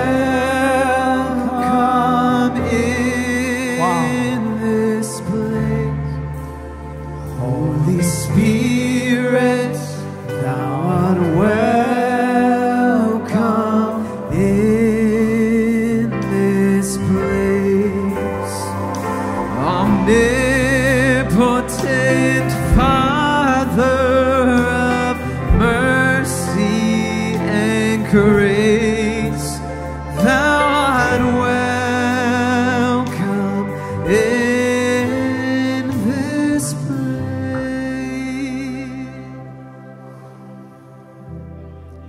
Presence of the Holy Spirit is touching each one. You watching online, you standing here in this building now. Remember this. All things are possible. Only believe. I sense a strong healing flow right now. Lord, I thank you that we're going to be amazed at the healing miracles we see tonight. Confirm your word with signs following, I pray. And do as only you can do, Lord. It's not in my touch, it's in yours. So we come to you, Lord, hands lifted and eyes closed. We come to you, knowing that you are the healer. Father, I by faith step into the mantle that was imparted on my life. By faith, I step into the mantle that was imparted on my life, Lord. And I do it with my eyes fixed on you, knowing that you are the healer. You are the God of miracles. And I thank you, Father, that sickness has lost its power in this room. And we command it to go in the name of Jesus.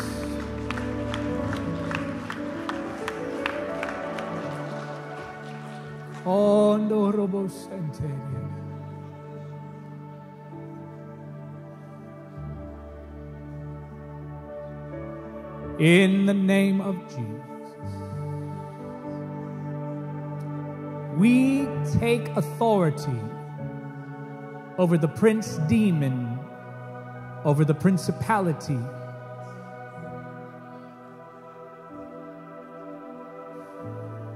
Guys, there's such a strong anointing here. I can feel it all over my body right now. Thank you, Jesus. This is so holy. This is holy. This is holy. This is holy. This is holy. This is holy.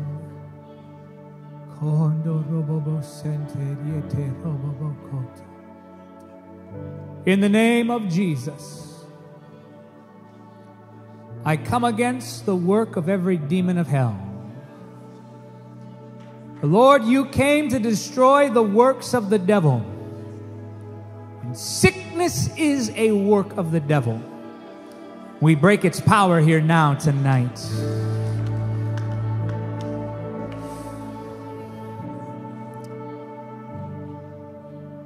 Cancer, go in the name of Jesus. I rebuke you now. Tumors, I rebuke you now.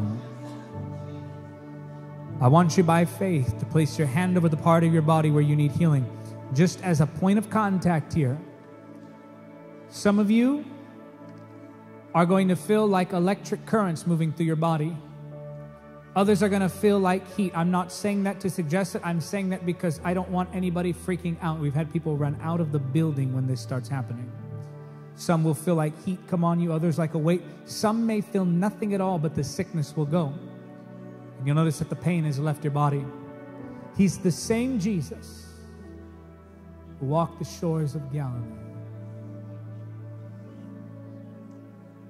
See him now.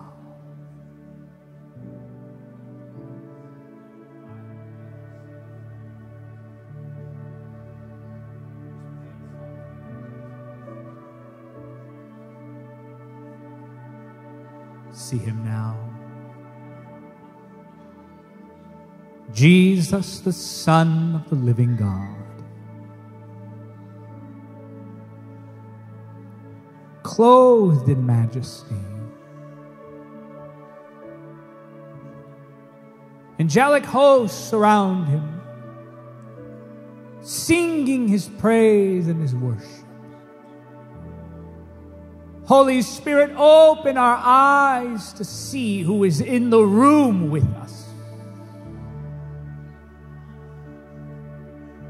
His face shines like the sun. The brightness of his countenance, too brilliant to behold. And when he speaks, it's like the sound of many waters. His very voice shakes the foundations of the earth. He is Jesus, the Son of the living God, the Alpha, the Omega, beginning and the end, the Lamb of God slain before the foundations of the world. The very same who touched the lepers and caused them to be healed. The one who spoke to Jairus' daughter, caused her to rise from the dead. The Messiah, the Christ, who drove out demons with a simple command. With one touch, healing all who were sick. The lame, they walked and would leap for joy. The blind would see, and the first face they would see was the face of Jesus. The one who opened the ears of the deaf. Surely the God who formed you can heal you. And he stands before you now. What love would you see in his eyes if he were to look at you today? What power would you feel surging through his hand? He is here. He is alive, the resurrected Lord, the one we declare. And he reaches out to you now. He won't reject you. He won't turn you away. He's sweet and he's kind and he's compassionate. See him now, church. See him now. Holy Spirit, open our eyes to see him standing in the room with us.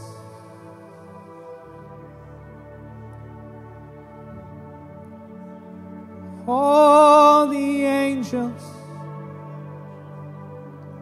are crying holy to the Lamb who sits upon the throne. Holy, holy, God Almighty, to the Lamb who sits upon the throne. All the angels, they're crying holy to the Lamb who sits upon the throne. Hands lifted, eyes closed now. Hallelujah.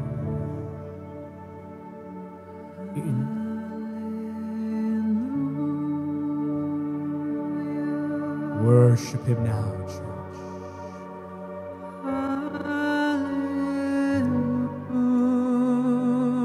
The healer is here tonight.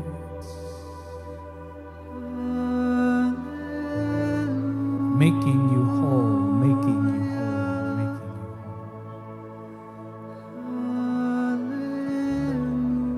Reach out and touch the hem of his garment.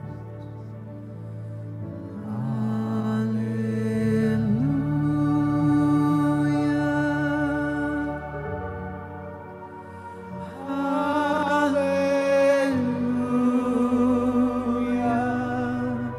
See him at God's right hand as you worship.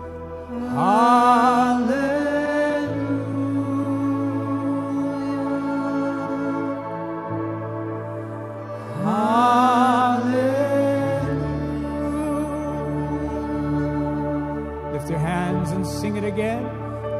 Hallelujah.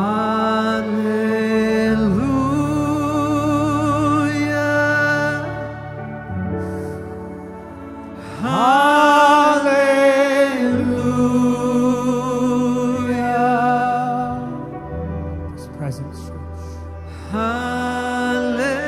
His presence here tonight. Jesus, we love you, we adore you.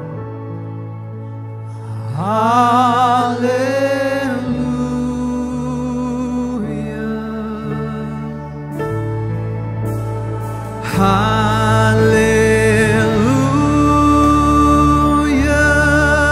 Ask him to heal you now. Hallelujah.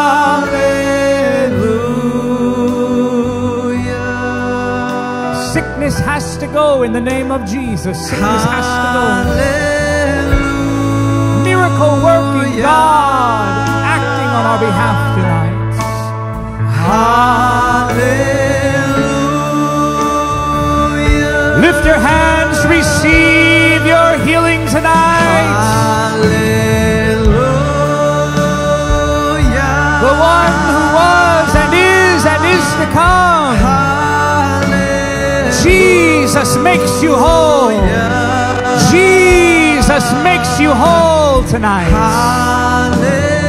Oh, Robo Sente Yende Robo.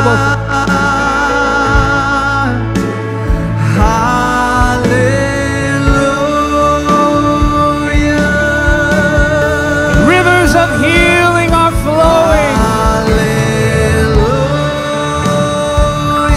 Sickness has lost its power here tonight. We sing with the heavenly host. Thank you, Lord. Hallelujah.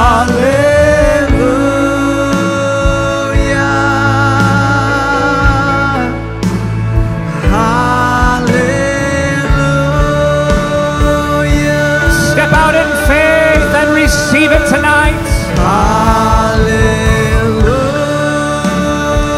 Healing virtue now flows through this room.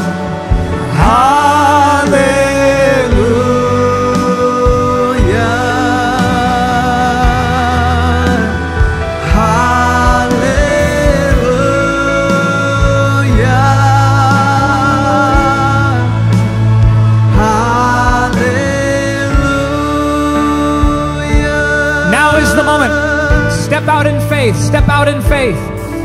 Do what you could not do before. I want you to check your body right now. Start moving, start moving, start moving. If there was a pain in your shoulder, your arm, your leg, your back, start testing for that healing right now. Check for the tumor. Check for the skin disease. Check for the pain. Check your eyes. Check your ears. Miracles have taken place. And as you check in faith, you're going to find that the miracle is done. Lift your voices and sing it again. Hallelujah.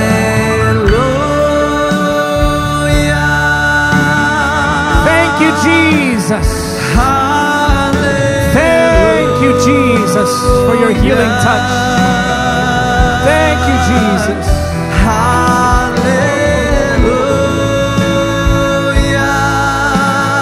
Give you the glory, Lord. We give you the glory. Hallelujah.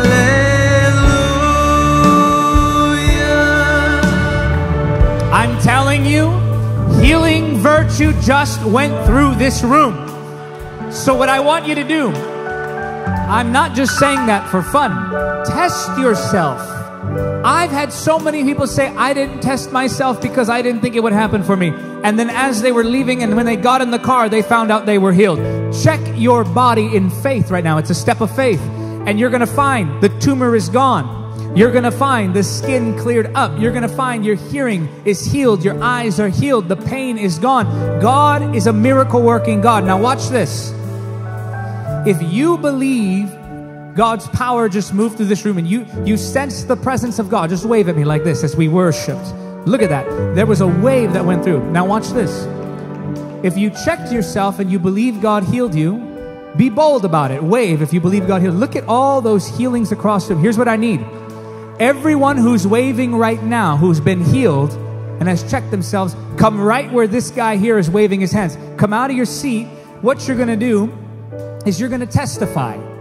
Now, I know that you may be going, oh, I don't know about that. I'm a little nervous. I understand. But remember, somebody may be watching this tonight that gets encouraged by your healing testimony. Someone in this room may hear your story and go, oh, that can happen for me. And some people have dealt with things for so long, they don't even realize that it's actually a pretty big deal that they've been healed. Like some girl last night, her eyes were healed. She said she's been dealing with blurriness for years. She says, I know it's not a big deal, but my eyes are healed. I'm like, that's a pretty big deal. But you've dealt with the sickness for so long that you don't even realize. So you coming out of your seat to testify is going to touch people all around the world. So I challenge you, please don't hoard the miracle. Come out of your seat, big or small, strange or common, whatever the healing is, come out of your seat, come testify. The rest of you, are you ready to see what the Lord did tonight? Are you ready? And you may take your seats. You watching online, if God has healed your body, I want you to leave your testimony in the comment section, because that healing virtue flows even after the live stream is done. And you may be watching this 6 months from now, and you may also be healed. Look at that line of people, guys. All of them received a healing tonight, and to God be the glory. Now let me ask you, did you see me lay hands on any of them? You know why? Because it's not in my touch. It's in His. It's in His. What happened here, Sergio? Diga, this is Patience. She's been having problems with her vocal cords. And since the last November, she's been having throbbing and pain. She even came with pain and throbbing. And the whole time where you were speaking, it was throbbing, there was pain. But during the time of worship, and you said, test it, begin to see if it's gone. She had her hand on her throat, and she said she felt the pain begin to decrease and go. And tonight, she believes she's been healed. Let's give the Lord a hand of praise for that. Now, how do you know that you were healed tonight? Because I had pain even while you were speaking, and there's no pain. And while they were singing Hallelujah, I started to sing, and there's no pain. And how long had you been dealing with that? I've had problems with it since last November, and the last couple months I haven't been able to sing much at all. But you were singing here tonight. Let me ask you something. What did you sense as the Lord was healing you? Just like overwhelming peace, and I even felt heat in my throat. Lift your hands.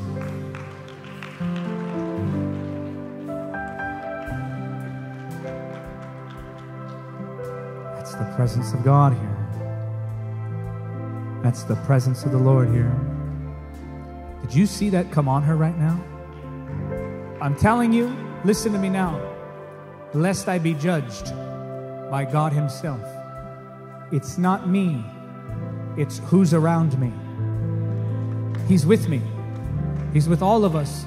But there is a manifestation. I can't explain it. I don't know why it happens. I couldn't tell you when it started, but in our ministry, people feel like these, look at her, she's shaking. People feel like these currents of electricity. I don't know why God chooses to move like that in our services. Miracles help resolve a problem. Signs point to Jesus. And wonders, they just make you wonder sometimes. And I wonder what this is, but maybe the Lord will explain it to me when I go stand before Him. I got to ask you, what did you just sense go through your body right now? electricity. It's the real deal. It's the real deal. It's the real deal up here tonight, guys. And the people said, amen. What happened here, Ruben? Diga, I have Reina here with her mother. Reina, 2 years ago, was in a roller skate accident, and she injured her back. She actually injured her tailbone. She said for 2 years now has had pain. Earlier during service, when it was time for prayer, she said she felt heat and a tingling sensation on her tailbone. She said now she has no more pain. She's able to sit properly without feeling any sort of pain whatsoever. Can you tell me about that? Yeah, I can. It felt like I don't really know how to explain it. It felt like, so before it felt like that my tailbone was like sore all the time. It felt like that it was just really bad. Was it a lot of pain for you? Yes, a lot of pain. And what happened tonight while you were singing and worshiping Jesus? When I was sitting and worshiping Jesus, I felt my tailbone just really heat up. And it started vibrating a little. And the pain went away? Yeah, it did. You know who did that for you? Jesus. Right, Jesus did that for you. And you're the mom? So how bad was the issue? Every time she'd sit down for like more than an hour, it hurt her. So, like, tonight it was hurting her. Both of you lift your hands. Stretch your hands toward them, guys.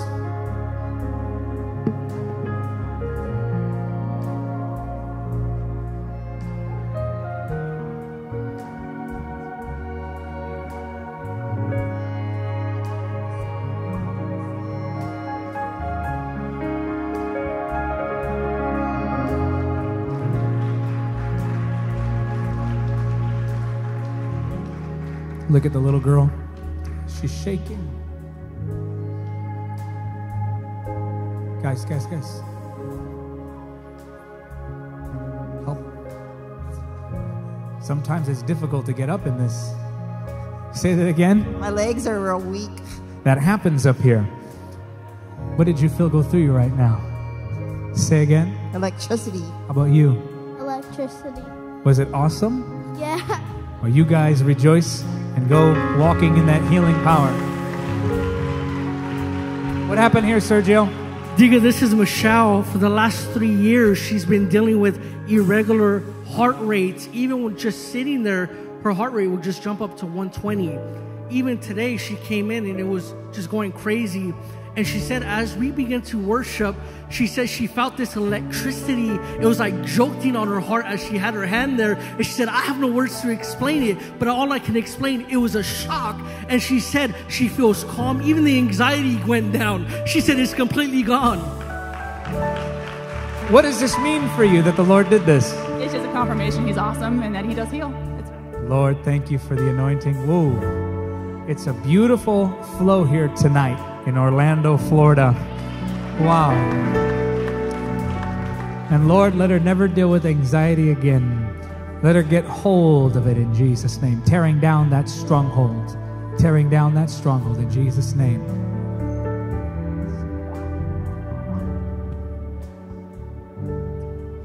What happened here? David, I have Mindy here. 2 years ago, she got in a car accident. And she said ever since then, she's had bulging discs in her back. She said pain. She said a week ago, she reached over to her bedside to grab something. And she said she heard her entire spine just crack. And she said she's been in terrible pain for a week now. She said earlier today, she felt the presence of God. And she said she randomly just noticed the pain was no longer there. And also 2 weeks ago, she caused arthritis on her right wrist. She said she hasn't been able to move it properly. She said if she would just move it for a little bit. Even if I was to bend it this way, I would feel sharp pain.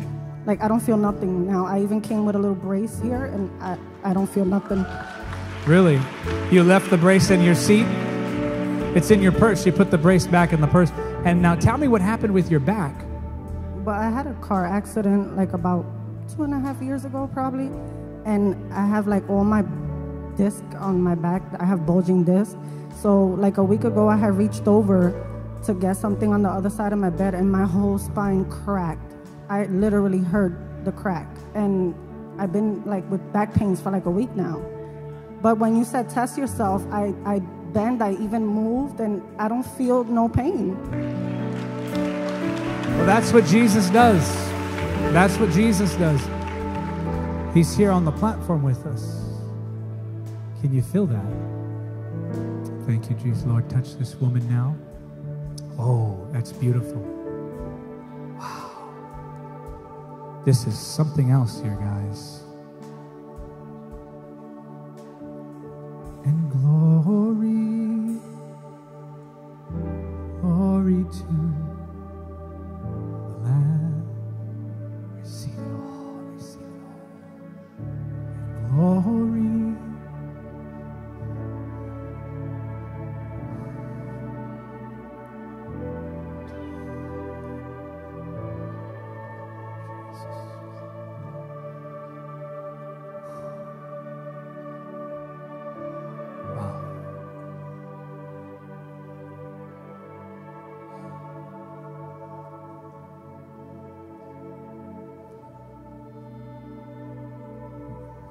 I can't even explain to you what I'm sensing right now.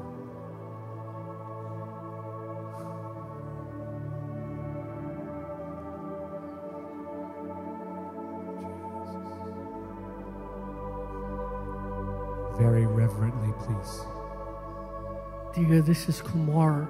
For the last 10 years, he's been battling diabetes, and it even messed with his pancreas.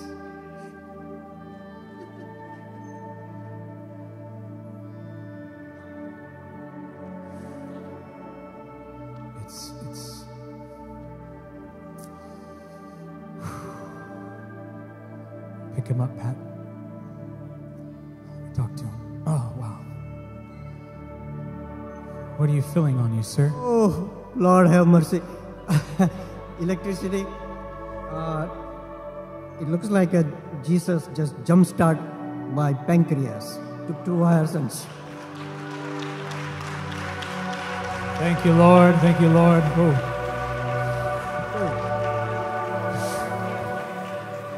Say again. What's your testimony? Lift your hands.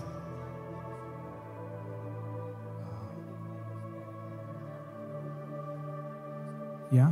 Same thing I did 25 years back. I was watching TV, and I saw people got healed by Benny Hinn was praying.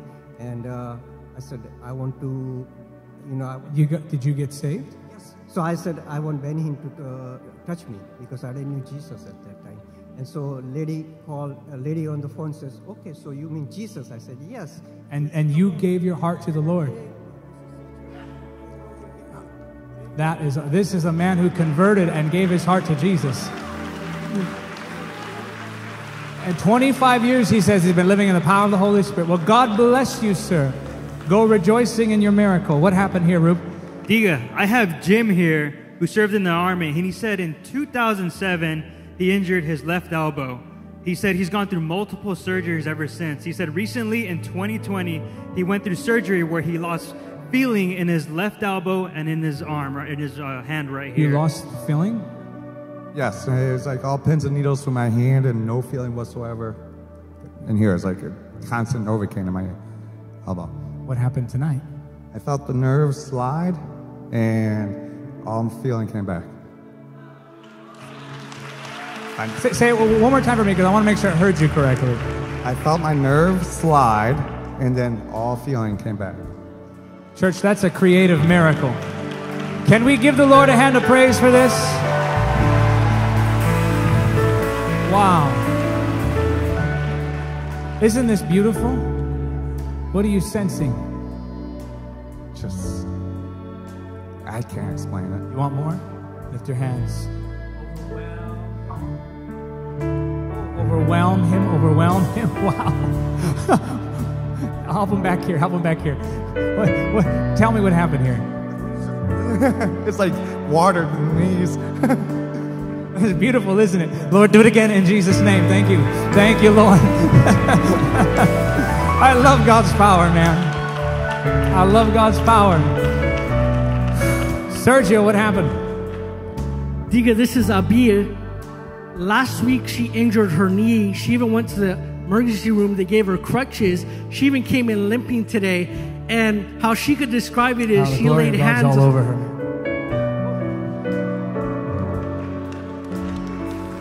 Start over. Tell me the story while she lies there. So she came in limping. And as you said, begin to lay hands on yourself and test it out. She laid hands on her knees and she said, I can't explain what I felt. All I knew is after I laid hands, it was gone. That's all she knows. Wow. What did you feel go through you right now?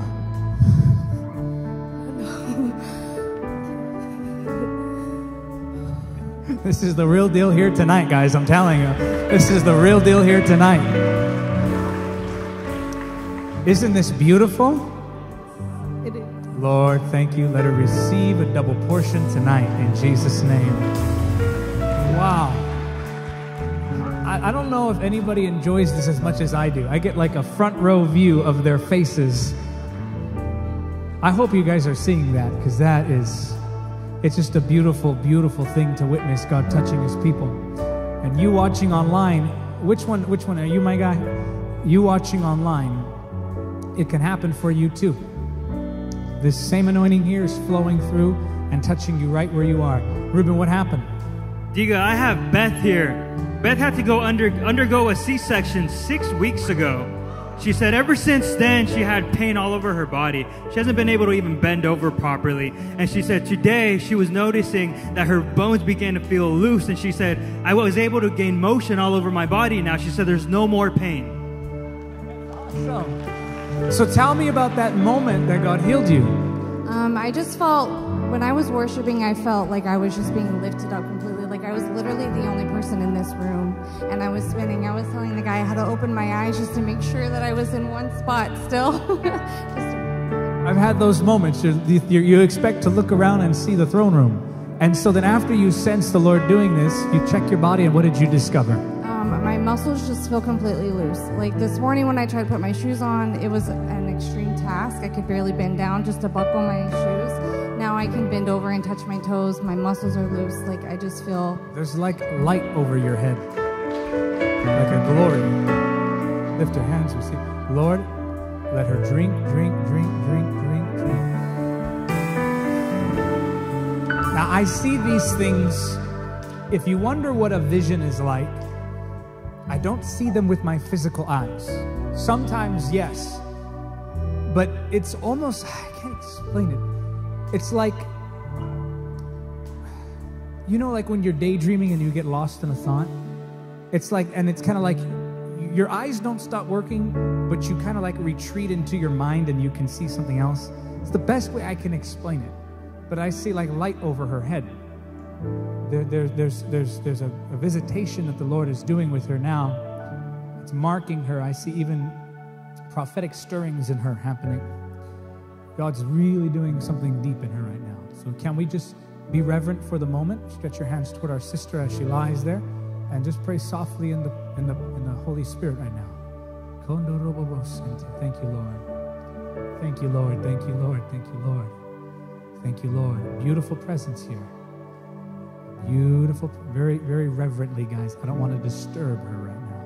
Help her, help her. You got favor with God, I'm telling you. You have such favor with God. He's doing something beautiful with you. Something so beautiful. And we're glad to see it, amen? You go rejoicing and let the Lord use you. What happened here, Sergio? Diga, this is Zaida. For the last 6 months, she's been having neck pain, and it's been affecting even her arm to lift up. She could only lift up halfway, but she said during worship, she had her hand on her neck, and she said she felt a pump electricity, and she was able to lift her hand all the way up, and the pain is completely gone. I believe in my God. All my faith is in my God. That's right. So show us now, how far were you able to go first? Right about where? Where would your arm stop? Right there? And then now? No pain. Thank you. Thank you, Jesus, for this healing touch. We give you the glory and the honor. The look on their faces, they're such sweet people. Such sweet people. Okay, one more. Let me see what happened here, Ruben. And just let her marinate there on the platform. Diga, I have Judith here who gained complete hearing in her left ear. Wait. Say that again. Today, Judith gained her hearing back from her left ear. She has been having this problem for 20 years now. She was struck in her left ear 20 years ago. She said ever since then, the hearing has been muffled. And she said during prayer, she just started noticing out of nowhere, the room just got all loud out of a sudden. She said she now hears properly out of her left ear. Can we give Jesus a mighty hand of praise? Are you serious? So, and in fact, I stood for the Lord's healing of my sister who has cancer. I was praying for my sister, and suddenly, you know, that happens so often where people are praying for other people, and in praying for other people, they suddenly experience their own healing miracle. And that's what's happening here. You were just so focused on praying for your sister, and then that healing miracle manifested in you. And so tell me, you're worshiping, and then suddenly what? It's not, like now the sound is so very, very loud, you know, because normally I hear it then normal because with my right ear, but my left ear, Come here. Stand right here, face them. Let's see, I want you to cover your good ear. Cover your, what was your good ear? Hold this. Yes. Jesus is Lord. Jesus is Lord. I am healed. Hallelujah. Can we give Jesus a mighty hand of praise? Jesus Christ is the same yesterday, today, and forever. He's our resurrected Lord, and He still heals the sick. He still opens the eyes of the blind. He still opens the ears of the deaf, because Jesus is alive and well.